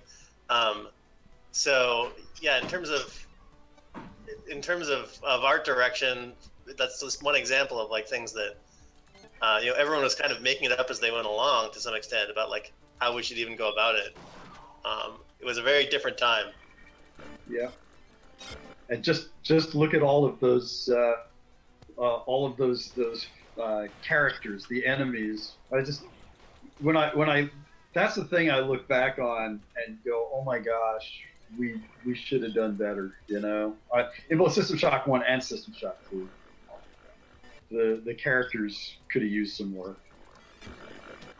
Not in terms of their design, in terms of what we were able to do with them at the time. Yeah, I understood that. Though I think you hurt Rob's feelings because he's. Yeah, that's why I wanted to qualify it. It was not the designs that were the problem. It was our ability to execute against the designs. That was. No, I would. To be serious though, like I would still hold up a lot of these concepts against, you know, the best ones that I've ever seen. Like absolutely. I still think there's at the time, again, it was just like whatever the heck we wanted to come up with, and you know, whatever personal inspirations we were drawing from. Some of your concept art is framed and was on my wall for years and is now in a museum. Really? Yeah. What museum? In Austin, Texas. The Center for American History has some of your concept art. Your character. Oh wow, I didn't know that. Yeah. Yeah, so, you know, and so how we, you know, we built these things and then just had to, you know, render them off as sprites and whatnot, and, you know, and then here and there did a little bit of touch up on them and in pixel paint and whatnot, but yeah, I actually remember a time where there was a debate on if we should alias them or not, and remember a bunch of the robots were done without aliasing, and they just looked, in my mind, they just looked terrible, you know, like, because they were just so chunky, so pixelated, and, you know, without that sort of aliasing to black, you know, to at least sort of define them, you were really, you know, it was really a stretch to call anything, you know, a character, or, you know, like you just couldn't really decipher it. So I think, and there were, and again, it was just like, I remember Mike at the time was doing the robots without the aliasing, and then at some point I think he got switched on to a different project, maybe Flight, and I took it upon myself to basically re-render all the characters with aliasing. Oh man. Wow.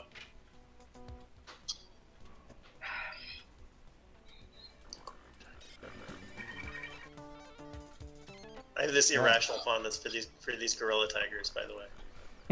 That's the piece of concept art that I got framed and hung on my wall for many years, and is now at the Center for American History, in fact. That's funny. We got an updated concept of the gorilla tiger that you guys are gonna love. It came out really good. Awesome. Well, I'm looking forward to playing, that's for sure. Warren's probably almost out of juice. Any final thoughts, Warren? I'm pretty thought out. Just don't do too much, so I have something new to do in System 3. That's all I have. All right, I'm gonna bail here.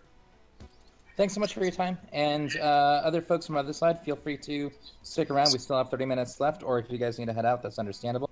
But everybody in the Twitch channel, please thank Warren Spector for his time and being so kind to hang out with all of us today. It's very much appreciated.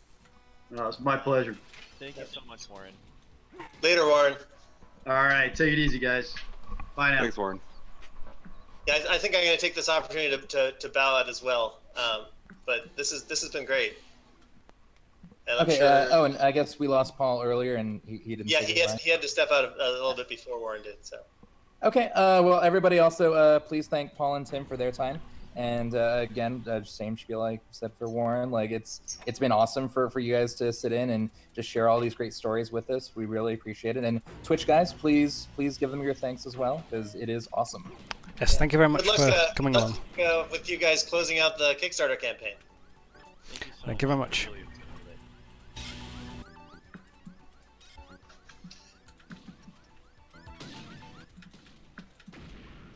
Yeah, so I think since we started the stream, we've raised almost another, say, 15,000 added to our campaign.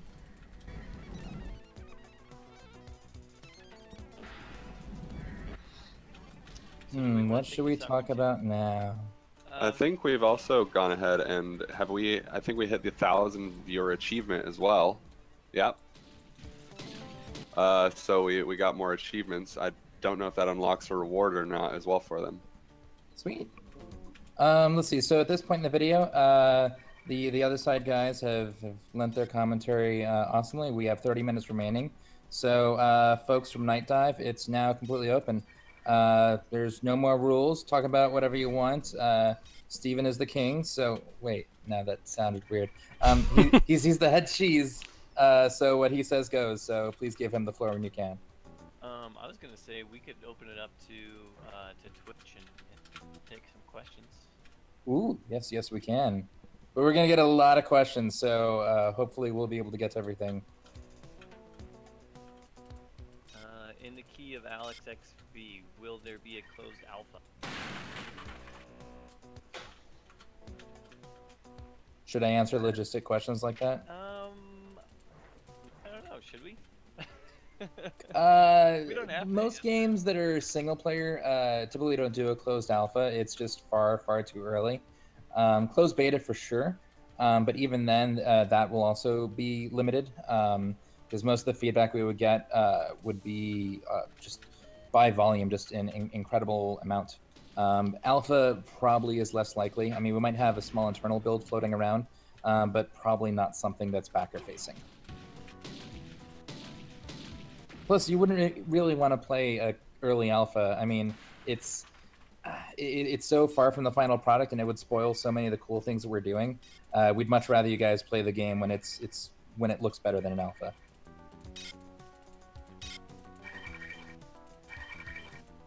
Boy, let's see what else we got. Jason, do you want to talk more about the classic mode? No. Let's see. So, I mean, there was a post I put up in a Kickstarter update that clarified some stuff in the directions we're going, and not necessarily with concrete, anything concrete in one direction or another, just because it's too early to really, I guess, commit to any particular thing. And I think it's better just to talk about what we're looking at and keeping on the radar to sort of be our moral compass. And I mean, most people have heard me say this before, but it's something that we always go back to, is just looking at Looking Glass Studios and what they did back in the day compared to what other games were doing back then, and trying to almost emulate and carry on that tradition of innovation and just bringing new things to the industry where it makes sense to, and not being afraid to take risks. And we're not going to deviate really from the formula that System Shock 1 provided. The goal is to make a game that is appealing to fans old and new. And how we execute on that and all the details, I mean, that's going to be coming in the next few months and several months ahead. But right now, I mean, we just finished our Kickstarter. It's just too early to talk about a lot of that stuff. Yeah, I'll stop picking questions like that. Thanks. You're welcome. Is it too early to ask the question about the cyborg speedos that I saw in chat? No, it's too late to ask questions like that. The cyborg elites, yeah, the metal speedos. That'll be for tomorrow's midnight stream, Night Dive After Dark. Actually, we're going to have a backer reward that we're going to announce then, where there will be metal speedos for everyone. That does not sound comfortable.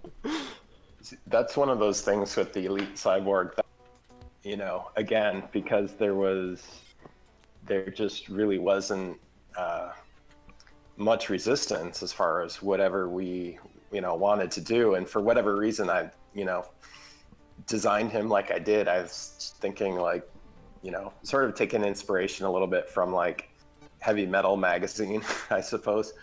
But yeah, in, you know, looking back at that design, I just can't believe, you know, people like let that ship and didn't tell me to put some pants on the guy. Okay, so I have an interesting question for Rob then. Once we have like a high detail model of that in the game and people are playing it, how would you feel if you start seeing pictures of people cosplaying as that? I've actually thought about that. Unless that thing, if that thing comes back to haunt me at, you know, oh, it will. Yeah, like in the flesh, that would be quite scary. In a lot of flesh. Yeah. And it would probably be a different type of fear than if it was the actual physical thing in front of you that you wouldn't be fearing for your life. You'd probably have a different type of fear about you. Yeah. More questions. We're like seeing some zoom by, so if we don't get to your question, feel free to repeat it. Flame US3R. The difference between the remix soundtrack achievement and the stretch goal is that the stretch goal is to have the album as a separate element. That's to essentially cover the cost of getting these world-class musicians on board with us, getting them to work with us, and all the management of all that, and the recording costs, everything like that. The achievement is on our end to code that into the game as maybe an alternative mode, maybe an unlockable. We haven't quite decided how it's going to be implemented, but that's the difference, is that one is to get it recorded and made and to fund the actual album, and the other is to get it put in the engine itself so that you can listen to it interactively as you play. Ooh, I really, really want to answer Killjoy98's question. He's asking, or she, what is your favorite part of System Shock? And I just have a quick but interesting answer for this. For me, System Shock has always been about Shodan and just AIs. I'm a huge sci-fi nerd. I love the concept of AI. I majored in computer science with a specialty in AI. I love artificial intelligence. And Shodan is a fascinating character to me. And I'd like to find more ways of exploring just what are her motivations, where did things go wrong, like with how you code an AI to, and then, I mean, typically there should be like some locks in there so that they don't go crazy. And what happened, what went wrong, and like looking at Edward Diego's role in it. And that's something that really, really interests me. And I'm hoping that we get to explore more of just what makes Shodan tick, and just maybe even see just more ways of shining her character through in the story. And that's exciting to me. But I think everybody should answer that question. That's on the team of the channel. Steven, what's your favorite part of System Shock? Well, this is interesting because in the key of Alex V, how would you compare System Shock Shodan to Ex Machina's Eva? Yes. Yeah. Did you see that movie? Yeah. Yeah. Everybody see that movie? Yeah. I had a picture of that in the never mind. That's an internal thing. Yeah. Man, that's a really good question. I mean, Eva herself is, it's almost like the reverse role of System Shock, where she's the she's being held captive and she's in isolation, and the only systems that she has to explore are the ones that are internal to her. That is until, well, I probably shouldn't discuss the plot of the movie or anything like that, but her goal is to spread out, and Shodan is very much in the same way, with her body being Citadel Station, and her goal of being transmitted to Earth in order to spread and multiply, and see her her mission kind of come to fruition. So like, yeah, I mean, my favorite thing about System Shock had to be definitely Shodan. She's really provides like the driving force and the motivation behind pretty much everything in the game, and because she's this like eternal thing that's omniscient and kind of omnipresent, she just makes for such a great character to I guess battle and to just deal with in general, because of her her philosophical stance on humanity, and the flesh of human beings being this kind of weakness. And I don't know, she's been really cool and really fascinating for a long time, because I grew up like you, Jason, like watching Star Trek and a lot of science fiction, and the Borg were something that I oh yeah, was particularly fond of as well. And they're kind of in a very similar vein. They're about finding perfection in conformity, and oh man, we're gonna have a big discussion about this now.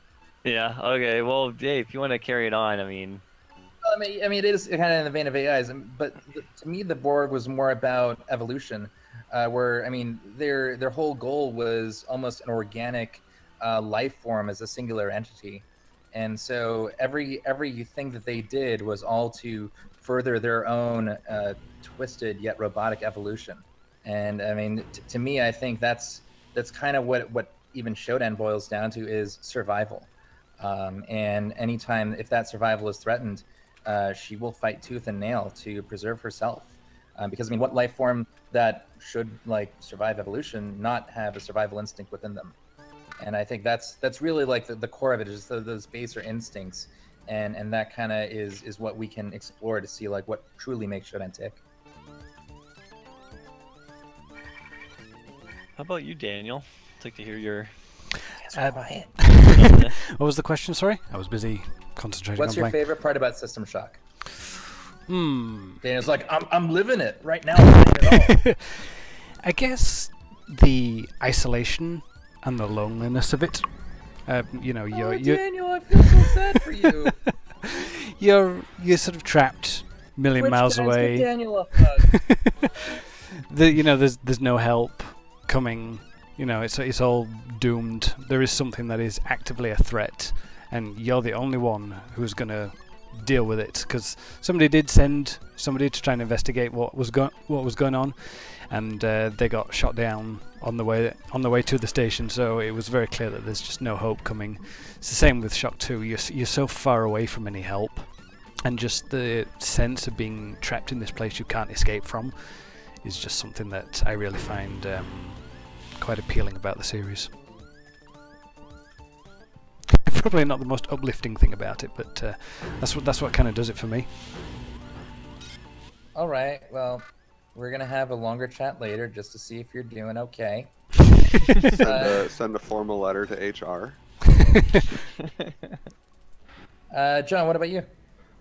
I'm gonna go with. I mean, you guys already said Shodan, and she's obviously a huge part of the series and the story. But I'm gonna go with the environments.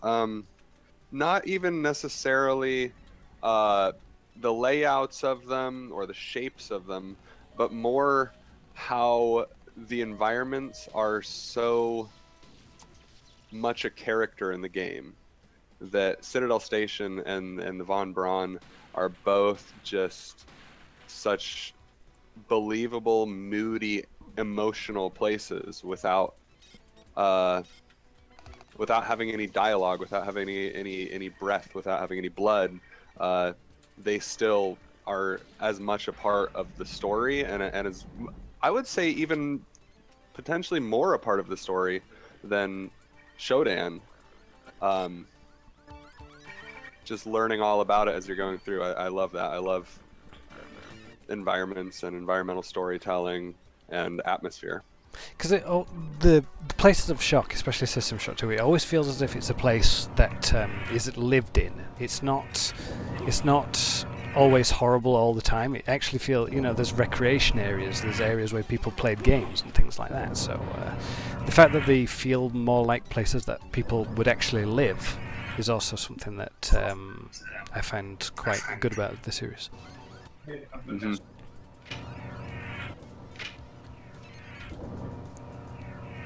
Well, Rob definitely has his biases, but I guess we can ask the same question to Rob, huh?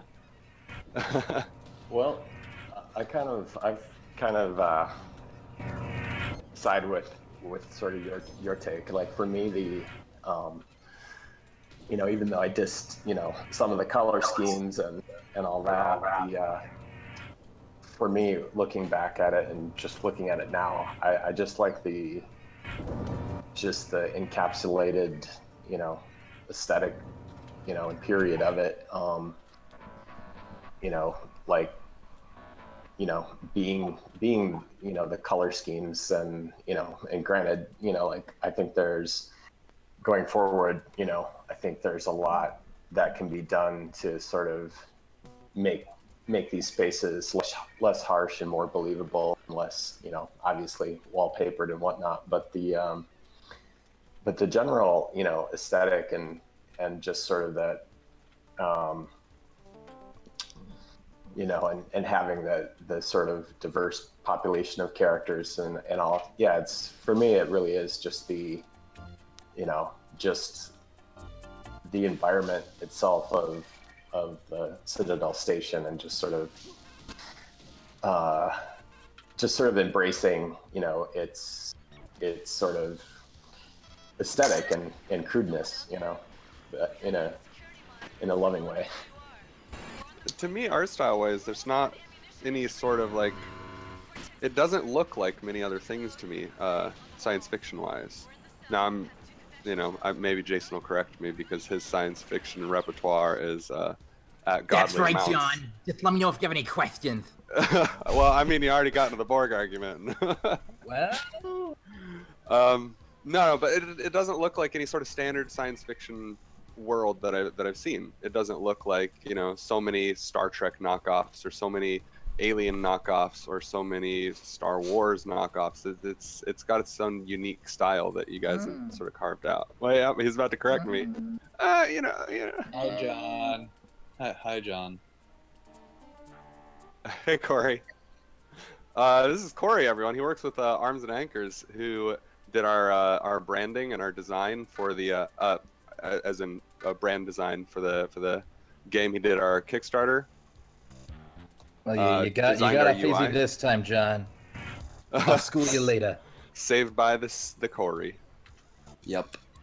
I just got you out of that one.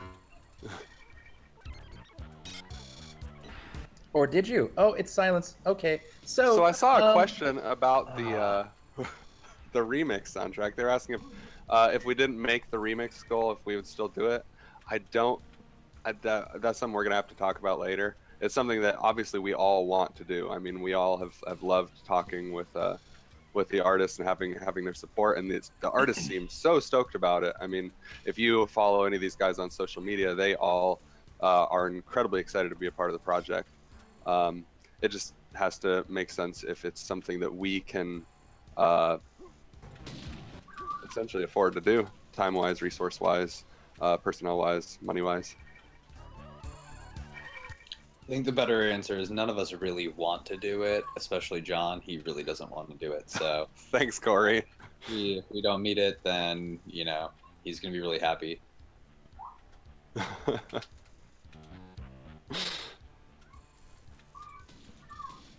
Awkward silence. Well, we're looking up some more questions here. Oh, good. While we're waiting, I'll talk about sci-fi stuff with John. Would you date Shodan if she promised you a seat at the throne? I would date Shodan even without that promise. I just love a strong, commanding partner in a relationship. One that can fix the router when the internet goes down. Yeah. Relationship though, because you'll always be talking to her through your computer. Well, what if I have to go out and go see nature? I just need a break. And instead of going in the other room, I go take a walk in the mountains. Except for you'll be on a space station because she's not going to let you go anywhere.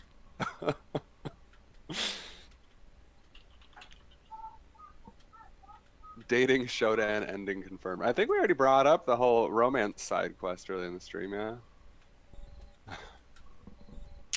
Even the Borg Queen attempted to, she found Data as like the perfect mate, but she tried to lure Picard into being her, God, how would you even put it? Her other half, or her free will thinking half. Her manslave. Oh, died. This is one I keep seeing. Has anyone heard of was it Arx Fatalis? We keep getting that one. Yeah, it was I think Arcane's first game. Mm-hmm. Arcane Studio before they did Dishonored, and I'd heard about it. You can get it on GOG and Steam for like $4.99 or $5.99, and apparently it's a really great game. But I personally haven't played it. Do you know if it's the same guys who did Dishonored? I mean, I know there's a lot of Looking Glass blood in it. Yep, yeah, it's the same Arcane. people.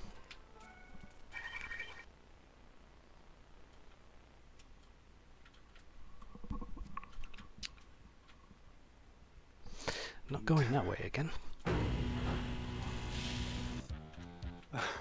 They just keep talking about the Shodan relationship. It would be an imbalanced, horrible relationship.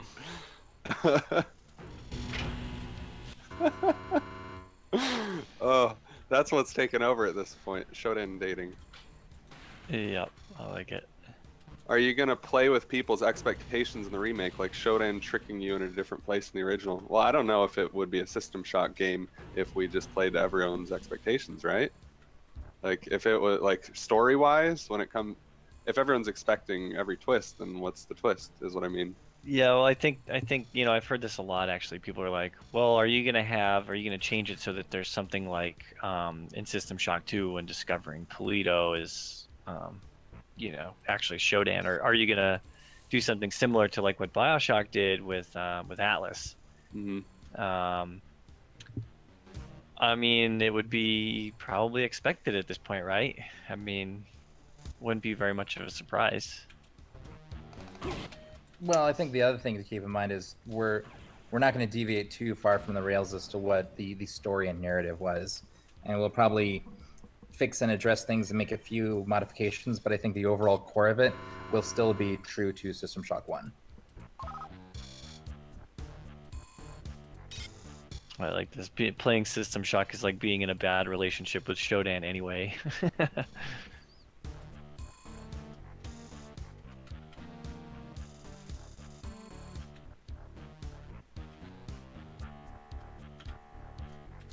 SS1 versus Remake. What are you aiming to be most innovatively different?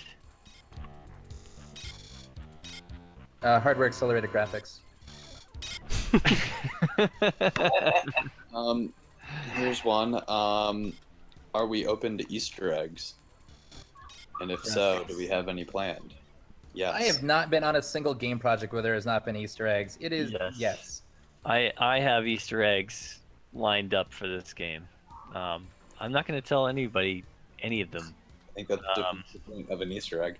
You got to find them, yeah. Although there will be one plushie somewhere in the game. You'll just have to find it. A plushie? Yeah, just one. What are you talking about? What are you talking about? A plush, maybe? Somewhere. Oh, yeah. Tiger Girl plush. It's funny, I think on Fallout, I mean, we had a mode which would like be basically Easter egg mode, and there were things that were Easter eggs that were never intended to be Easter eggs. But I guess they were technically, because they were just bugs and stuff that we had left in on accident that had like some weird semblance or meaning, but stuff we did not want to ship in the final product, and we just called them Easter eggs to be safe. You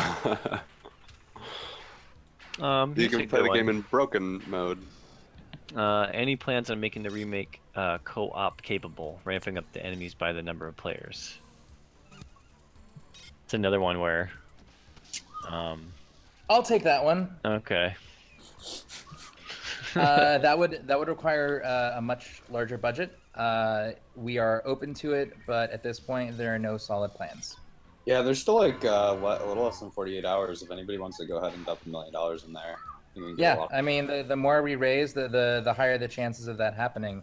But it's not trivial to just add co-op. I mean, it really does play a lot into the design of a level, the scalability of encounters, and it's a lot of work. And we know that. I mean, I've worked on some games that have some co-op elements, and it's not something to be taken lightly.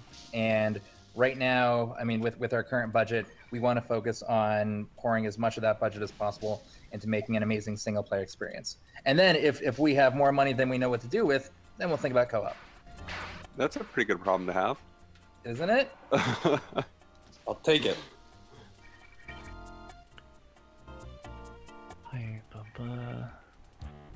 Yeah, I mean, this isn't written on the Kickstarter page, but there is actually a $1 million stretch goal or reward tier where I will personally fly to your house and I will eat all your food, hang out with you for a week. A whole week? I'm just going to send you there anyways, John. Someone was saying, who suggested Filter? That was me. Actually, one of my fondest memories of playing System Shock 2 was this one night where I think like my parents had gone out and I was all alone, and you know, typical teenage boy plays video games, does nothing else. Sure. And, yeah. And I was listening to Filter while I was playing, and that one song came on called Cancer. And there's like this really just creepy female voice in that song. And she, you know, I could be misconstruing the meaning of the song now, but I believe, you know, back then it was about how humans are like a cancer that have spread across the earth and have destroyed everything that's good. And it kind of fit with the tone of the game, like, pretty perfectly, and it was just weird. It's just something that's always stuck with me since then, and I feel like it's got this kind of cool, heavy industrial beat, too, that's very, you know, cyberpunk kind of sounding. Mm-hmm. Yeah, I remember you sent me that song a month or so ago. I remember this. The song that's playing in the background now is very Nine Inch Nails sounding. Yes! Sorry, I really like Nine Inch Nails. It's pretty directly Nine Inch Nails, too. There's Head for a Hole. It's pretty much like almost. Wait, did you just say Head for a Hole? Or, oh, John. John, you know, I just remembered that I met, I went to a reunion show, or like, you know, a show for a band called Failure. Yeah. A couple of months ago. And one of the guys that was with them, like I did like the VIP package where you get to go and like meet the band and stuff. And one of the guys that was like helping produce the show was a guy that worked with Trent Reznor, and you know, did a lot of the Nine Inch Nails stuff. And you know, I told him about kind of what we were doing, how some of the music was inspired by Nine Inch Nails, and he gave me his card. Oh, that's pretty awesome. Do you know Yeah, what he did with Nine Inch Nails in particular? Like you said, he worked with them. I think he was like a producer. Oh, okay. So I totally forgot about that, but maybe we could actually get. I mean, Trent Reznor did this stuff for Quake. Hell, who knows? We could reach out, see what he says. Oh, that'd be awesome. I get to play with his. I can come and play with his giant modular rack. He's got every toy imaginable. We actually almost somehow got Nine Inch Nails to help with some New Vegas stuff, but it fell through because Trent Reznor's cousin was one of our level designers on New Vegas, and so that was a pretty strong contact, but it didn't happen. But it really would have been cool. What happened? Why couldn't scheduling conflicts, timing, stuff that I shouldn't talk about with publishers. Oh man. Well, that's I guess another contact, right? That we could possibly reach out to. Yeah. Maybe. Not promising anything. Oh, that tile set right there. This is another music thing that's always kind of bugged me about this game. I mean, it hasn't really bugged me, but Daniel, you know the tile where it's like a white square in the middle, and then there's like circuitry kind of going out from it. Yeah. That to me, whenever I saw that, it looked exactly like the album cover for Tool's Anima. Oh yeah. Yeah, I see it. And I always wondered if Rob was a fan of Tool and was just like, I don't know, couldn't figure out what to do for that tile. It's like, hey, this album cover would look good. He used to have a really long hair, he said, so I wouldn't put it past him to have been a metalhead. Is he still here? No, he dipped out. I don't know what happened. Okay. Oh, no, he's here. He's muted. He's here. Sorry. Okay. Yeah, I'd be interested. I'll have to ask him that.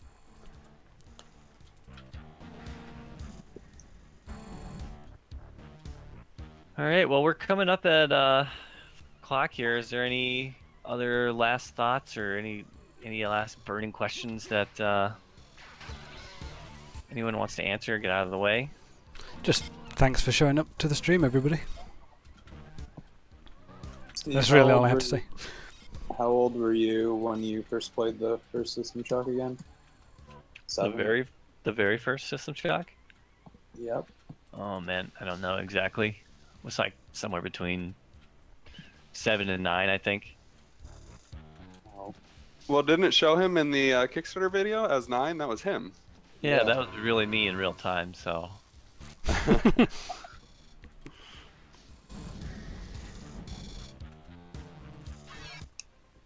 What are you planning on changing the most?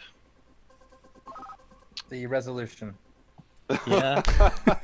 I mean, I guess. You like my answers? I love my answers. Metrically speaking.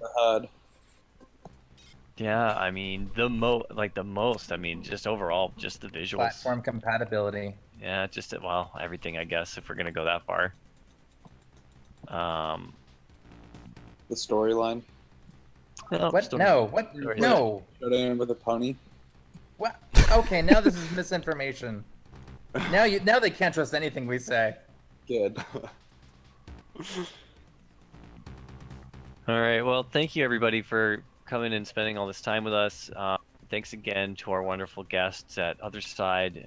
That was a real treat, and I hope that everybody enjoyed hearing the stories of the development and what they're currently up to, and yeah, I mean it's such a great thing that they're on our side, and they're going to be helping us maintain just the legacy that System Shock has created over the last almost 22, 23 years.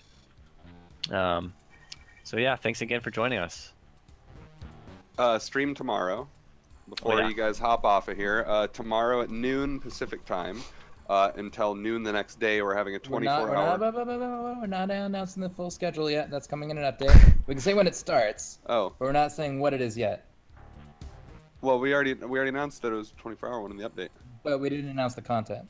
Oh, okay. Well, it's a 24-hour stream, wall to wall. Last 24 hours. There's cool stuff in it. Whatever that stuff may be. Stay tuned for a Kickstarter update coming tonight, which will detail the schedule. But yes, it is going to have some very interesting special guests and interesting games that we'll be showing. I think I should just wear the title of Captain Non-Answer. So yeah, check in back for that, or follow us on Twitter if you haven't already. We'll be announcing it when it's happening, and I'm sure giving real-time updates of what's coming on as it's happening. So just stay tuned with us, and you'll learn more about that. In 2 hours, I'm having a sound design stream on this channel where I get to show off making sound effects and musical sounds for System Shock. Speaking of which, I gotta hop off here and figure out the audio side of getting audio drivers to work with this. Yeah, and finally, I mean, thank you very much to Daniel for playing through System Shock, the pre-alpha demo, and then the original game this entire time. I mean, for 3 hours without getting up for a bio break. It's System Shock. I can find the time for it. Yeah, and thanks to everybody in the chat. I mean, we saw a massive bump in our Kickstarter during the stream, and yeah, thank you so much for your support. Thanks, everybody. Yep. We will talk to you all later. Till next time. In another stream. Bye bye, everybody.